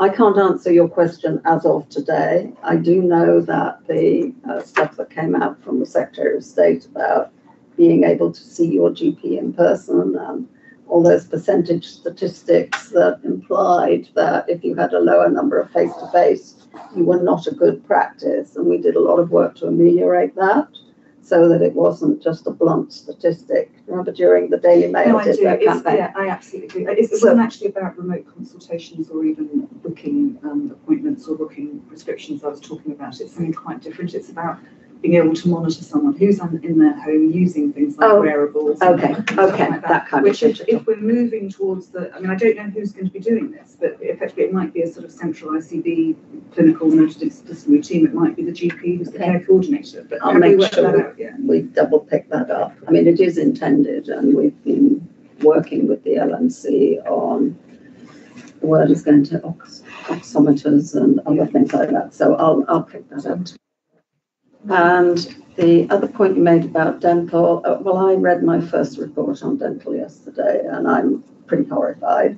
It isn't technically in our books yet. It comes from the 1st of April, but well, probably from the 1st of April. Jane's looking a bit maybe not, but we're being groomed to be ready to take it on the 1st of April. And what I've just agreed with Jo Turl, who leads on primary care and out-of-hospital care, is that we will take each of the 3 areas, dental, optical, pharmaceutical, in depth at our next 3 meetings. There's no doubt that the transactional approach to contracting, which regions have adopted, makes for absolutely no nurturing of a service. And over the last 3 to 5 years, we've tried to nurture general practice, and we've seen some real improvements as a result of doing that. And I think we probably need to adopt some of the same approaches because these, with the other 3, because these services are so isolated, and in terms of their business and the way that their contracts have been held with them in the past, but actually in terms of their importance to us and the integration of services, they shouldn't be isolated at all. They are absolutely part of integrated care for our patients. I think Nigel, you wanted to respond to this, and I can bring Liz in. So it was just John McCormack, who sits with the group, Malcolm, is our sort of digital lead for primary care, very interested in this. So I'm very happy to make that direct connection. I know you sit on one of the groups. It was actually him who said that they've got the infrastructure but they're not using it. Yeah, so very happy to pick that with John. And the dental thing, certainly the CMO group of all of the Southwest CMOs and systems have raised that with NHS England. I'm concerned about the dental piece, which we've asked to raise with Steve Parson, his dental lead. Great. Okay. Thank you. Yes, thank you. So first of all, just wanted to really welcome the work that's been done. I think we all acknowledge we talked a lot today, haven't we, about the pressures within the secondary care system, but I think we also need to acknowledge those significant pressures in primary care and actually the quality of provision and the experience that's been reported by people using those primary care services. So the strategy as it stands at the moment, I think, is a really positive step forward.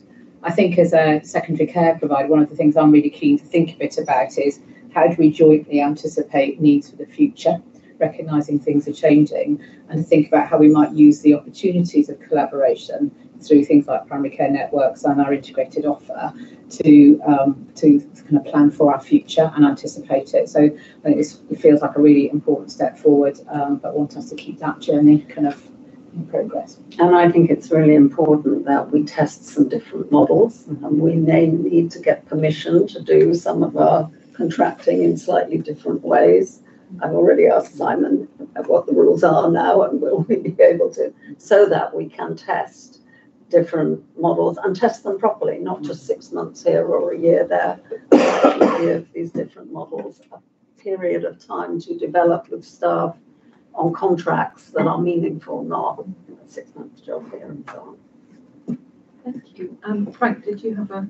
Just 3 quick things. In terms of strategy, I know a lot of people wanted to tell primary care what it's going to be in the future. I think this strategy actually allowed them to step into the space rather than tell them. There are 122 sovereign organisations that if you say you've got to be big, they're going to say no, we're not. So if you're outside primary care, it looks like it's not very ambitious. If you're inside primary care, actually it does allow you to think differently, behave differently, and do things differently. In terms of digitalisation, primary care moved really, really quickly as soon as we were allowed to. I use it the whole time. I've sent thousands of texts to patients, had photos back, stopped them having to have appointments, send them on. They send in their blood pressure results. Have we systematised it? Not yet, but we could very easily. And primary care actually uses it a lot. The dental issue and taking on the commission, I'm really concerned about. I went to the LDC meeting last week. There are 179 practices in Devon. There's 124 taking on NHS patients. There is no one taking on new NHS patients. So as everyone moves from their dentist, they will not be able to get an NHS dentist anywhere in Devon. So, if you think of the armed forces community, families come down, they can't get a dentist. It's impossible. So taking on the commissioning of it is going to be quite a challenge. But I'm going to go to those meetings just so I start to understand their world as I'm primary care partner member for them. Thank you. Thank you for that. So no other point on that. Thank you very much, Judy, for your report. And we'll come on next to Tandy. Excuse me. I beg pardon. This, unfortunately, I know, Judy, you mentioned you have to leave, but thank you for your report. So we're going to come on now to the People, Culture and Workforce Strategy Committee, and Tandy. Thanks, Sarah. So the People and Culture Committee met for the first time last month. So we are at the very beginning of putting that committee together. And I think this committee in particular, unlike the rest of the other ones, we are sort of going to evolve with what the whole system is about, given that we're looking at people, and that's a cross-cutting issue that's relevant to quality, to finances, organizational development, in all those things. So we spent a lot of time trying to sort of work out the scope and the framework within which the committee itself is going to operate, just so we're sure that we're all on the same page. We also looked at workforce statistics, and I think across the day we've been looking at all sorts of data and statistics about where things are at. But on this particular one, we're looking at the workforce statistics. So in terms of turnover, vacancy rates, cost of staff, staff absence. And in particular, we also sort of looked at the issue of social care and the fact that the data in the social care world is not really it's not really being presented in the same way as what we're looking at in terms of the acute data. But we're sort of working to make sure that those two things come together, so we have a full picture of what's happening in terms of staff. And obviously on the social care one as well, we sort of realize that that's the point at which there's a grey space in terms of how that sector can actually feed into the acute sector to make sure that some of the issues we're complaining about in terms of patients staying too long and not being able to leave the acute system, how those two things work together there. So we recognize that there's a lot of thinking that will need to be done there, as well as sort of work to bring in new staff in social care. And so we also looked at the workforce strategy. So the workforce strategy is in draft now, and hopefully should be finished not too long from now, but the draft is there, clearly giving the priorities there that we have, which includes, learning and development, as well as building workforce capacity and being sure that we can respond to all the issues that you've raised today. But that means that we are going to have some level of thinking around system redesign to fit into all these things that we've been talking about today. I think the key challenge is the culture bit. How are we going to get people within the system to work as if they're part of the system rather than just part of their individual organization? So there's another piece of work that's evolving to respond to system design working, and that should feed into our forward planning for the committees and meetings coming up forward. So that's all I have to update today. Thank you, Tandy. Does anyone have any questions for Tandy? Paul, was there anything you wanted to add as well from your perspective of workforce? Yeah, just to say, particularly on the the workforce strategy. So we've had a set of principles agreed a few months ago. There's a lot of work that's happening as we speak, and will conclude at the back end of the financial year in terms of getting agreement as to what the size and shape of the workforce needs to be for kind of 5 years' time. And that's not just with sovereign organisations; it's kind of cross-cutting in terms of service lines as well. So we're doing a sort of matrix of work at the moment, and I've been really clear that we need to understand in some detail as to where we see the kind of shifts of skill mix needing to be, because there is no point in having a plan that's kind of predicated on trying to find a workforce that you either can't afford or can't find. So we're going to be really challenging of ourselves and partners to say, actually, we can't carry on this growth because we say we can't afford it and we can't find them, and to be really specific about where we see the shift in skill mix occurring, because we've looked back and we've seen where our growth has been. And that's been great from lots of points of view, but going forwards, that's it's not sustainable. So by the end of the financial year, the plan is that we have something that's very specific about kind of future size and shape. once that's been agreed, there's a piece of work that's running concurrently, but will run a bit slower in terms of a response, in terms of having a learning education strategy that allows you to deliver all of that. And you know, if I was a betting person, I'd say that it's very likely there'll be an investment needed. So, for example, if we are going to want to have more advanced practitioners, which is the usual example I give in our system, that doesn't come for free. So I'm anticipating there'll be a need at some point for a kind of discussion about investment in the future of our workforce to allow that different skill mix to actually happen. And I think, Judy, you had a point as well about pathways for care staff and whether we can have another piece of work there in terms of supporting people in that space to be able to see how they can move from what essentially, in my mind, is a job that really doesn't articulate very clearly where people can take themselves with once they're in there, but how we can actually grow our own staff within Devon, so that somebody, if they go into the care sector, they are able to see that there's actually a route, a pathway where they can, you know, end up being a nurse, for example. But that there's going to be a lot of thinking to be done around that space. Thank you. And then Nigel, you wanted to come back, and also Liz. So just to pick up that very last specific point, just before I started, there was a meeting that Devon County Council held just on that very point, a really exciting meeting with colleagues thinking about just that, how you attract a workforce and then support those colleagues to build a portfolio and crossover hubs. So I think there's some work in that. I was going to pick up the point that somebody made about the culture piece, things you, Tandy, that I think is so important to speak to Paul's point. And we're seeing some really great examples of how colleagues are working across the system already. So colleagues in Plymouth did some endoscopy work, which put some pressure on their waiting times, but they did it willingly and gladly, and we were very keen to flag that as a start of a process we'd like to explore. And then very happy to come and talk about some of that work that sits under the Acute Provider Collaborative in terms of the sustainability and fragile services, about how we're building a plan to approach that redesign of services. Tandy, to your committee. Yeah, I think we also say that a part of this is going to be to obviously help people get into the culture of system working, but part of it is also going to be modelling and showing them that it actually works. So we might need to do smaller projects, pilots somewhere, and then be able to show the system that actually this is working and these are the benefits, and then maybe people might get into that system a little bit easier than just asking them to join it.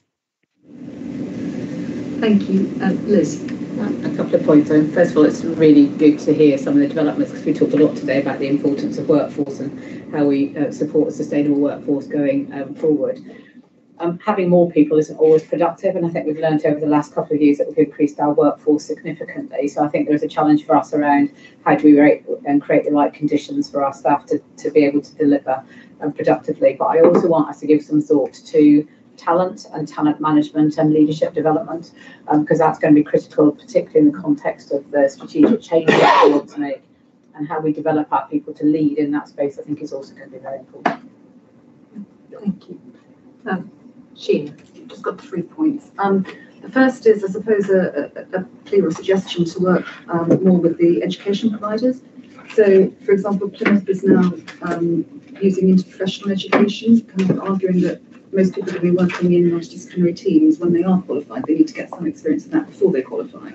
And with regard to placement opportunities, I think that's really interesting, because it gives you opportunities to run things that with placement students who are supervised but free.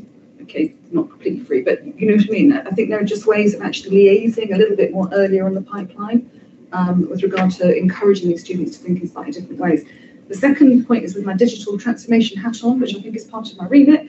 It is really about the digital skills training and the confidence training, because a lot of the obstacles, I think, to shifting towards, and this is going to be really important when we've got our EPRs in place, people need to be confident enough to know that this is not going to add to their workload, but it's going to be a way of actually reducing their workload, helping them to risk stratify, to manage their patients outside the hospital and things like that.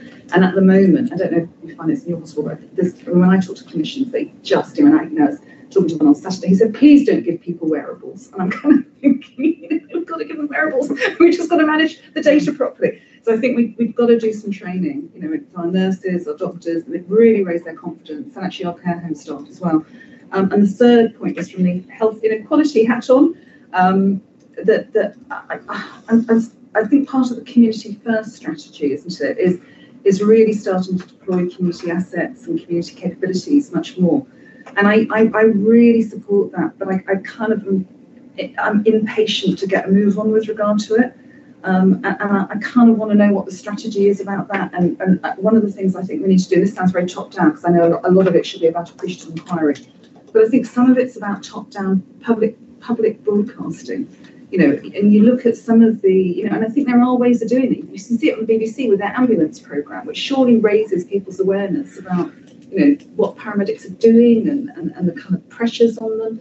You know, a really triangulated and radical and interesting approach to putting together stuff for our citizens to say, look, this is what you can do to help your healthcare service. We all own this together. You know, this is what you can do to help your communities. I think would be brilliant, and it's the sort of thing we should be doing quicker because we know the pressures that we're under. So unless I'd like to know what our plans are to really expedite the kind of harnessing of community assets. Shall I bring back? Yeah, I think I agree with all of those points you've raised, Gina. On the third point, I think don't forget that we've also got the ICP trying to work out the strategy in that sense. And I think it will be really good to get to a space where once that strategy from the ICP is completely done and dusted, then we can work out how to go big and get to the community about what it is we're asking them to do. And so we're not sort of, you know, seen as being here and there at the same time. So I think maybe it might just be an issue of sequencing. I don't know, but I absolutely agree with you that public engagement and involvement is absolutely going to be key here. I think we just need to decide when is the right time to actually go out and ask them to get involved. Is it now when we're still trying to get stuff sorted in our own heads, or once we've moved on a little bit? I'm not very sure there. Thank you.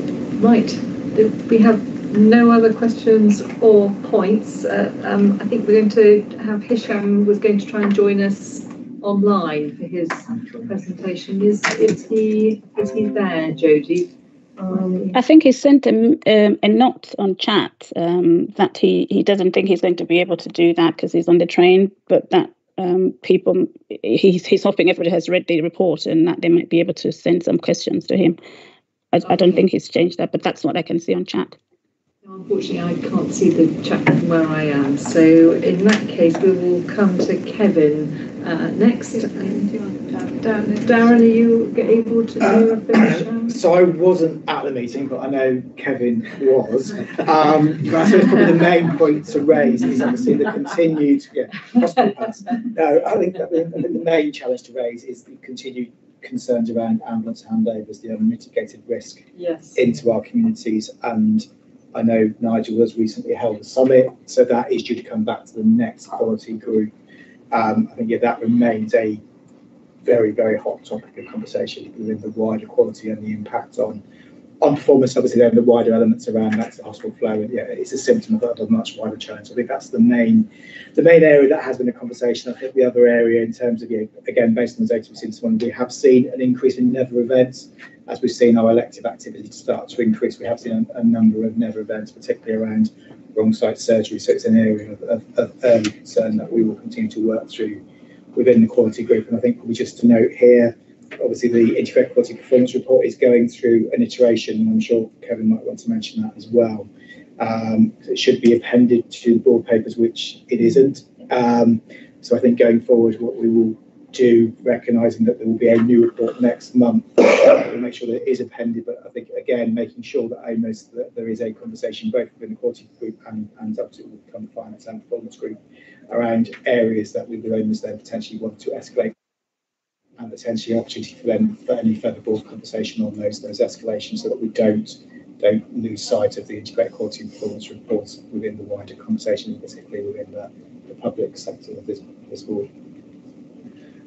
Can I just come back on the point about the never events? I mean, it really is quite a significant jump. It doesn't look like it's just noise. It's a very significant jump, which is very worrying because the protocols that are supposed to be in place to stop that happening.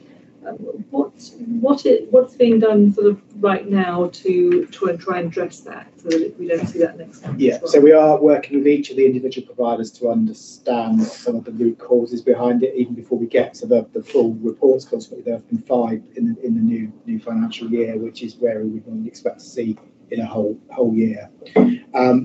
It looks that there are links between wrong site surgery and procedures that happen outside of the normal surgical sort of theatre-based, so procedure room type elements, interventional radiography, dermatology type environments. So there is an element around the local procedures around safety over the World Health Organization surgical checklist to make sure that we're adapting and adopting that in every particular area. So there have been some immediate actions taken.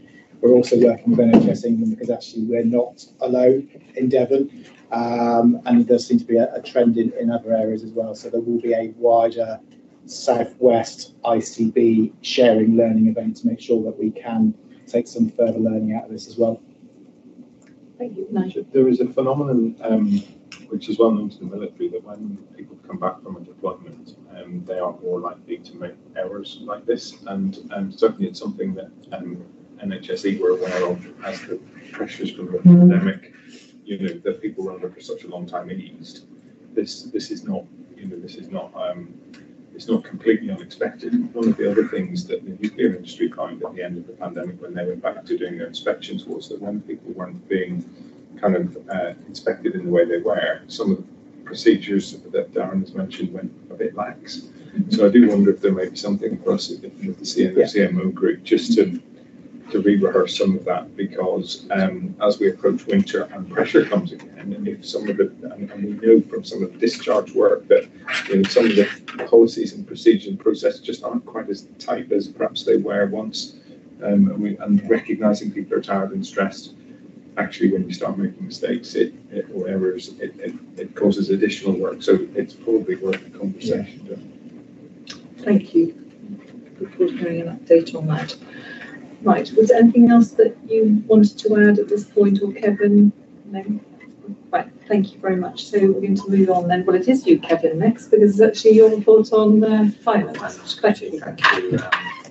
So we've actually met 3 times since the last board meeting, so I'll take the report as read because there's quite a bit in there, but the issue that I did just want to report in to the board for minuting here really is around the business case for the Plymouth West End Health and Wellbeing Centre, which board members will recall we submitted to the NHS England region at the beginning of August. NHSE then undertook what's known as a fundamental criteria review of the business case, and that's now been completed, and the outcome of that is that we've got a lot of feedback on that business case across 35 categories, and they've traffic lighted us on a kind of red, amber and green scoring against those 35 categories. So 16 of them are green, 18 of them are amber, there's 1 red. The 1 red, unsurprisingly, relates to capital affordability. That wasn't a surprise to us because there'd been a question mark over whether or not that would still be available. So where we are with this now is the door may not finally be closed on all of that, and so it's really good that we've got this feedback and from NHS region. But there are 2 things we need to do. I think one is that we need to bring this into the Finance Committee to start exploring alternative sources of capital if the NHS England capital wasn't available, just what might be available to us as a kind of Plan B financing scheme.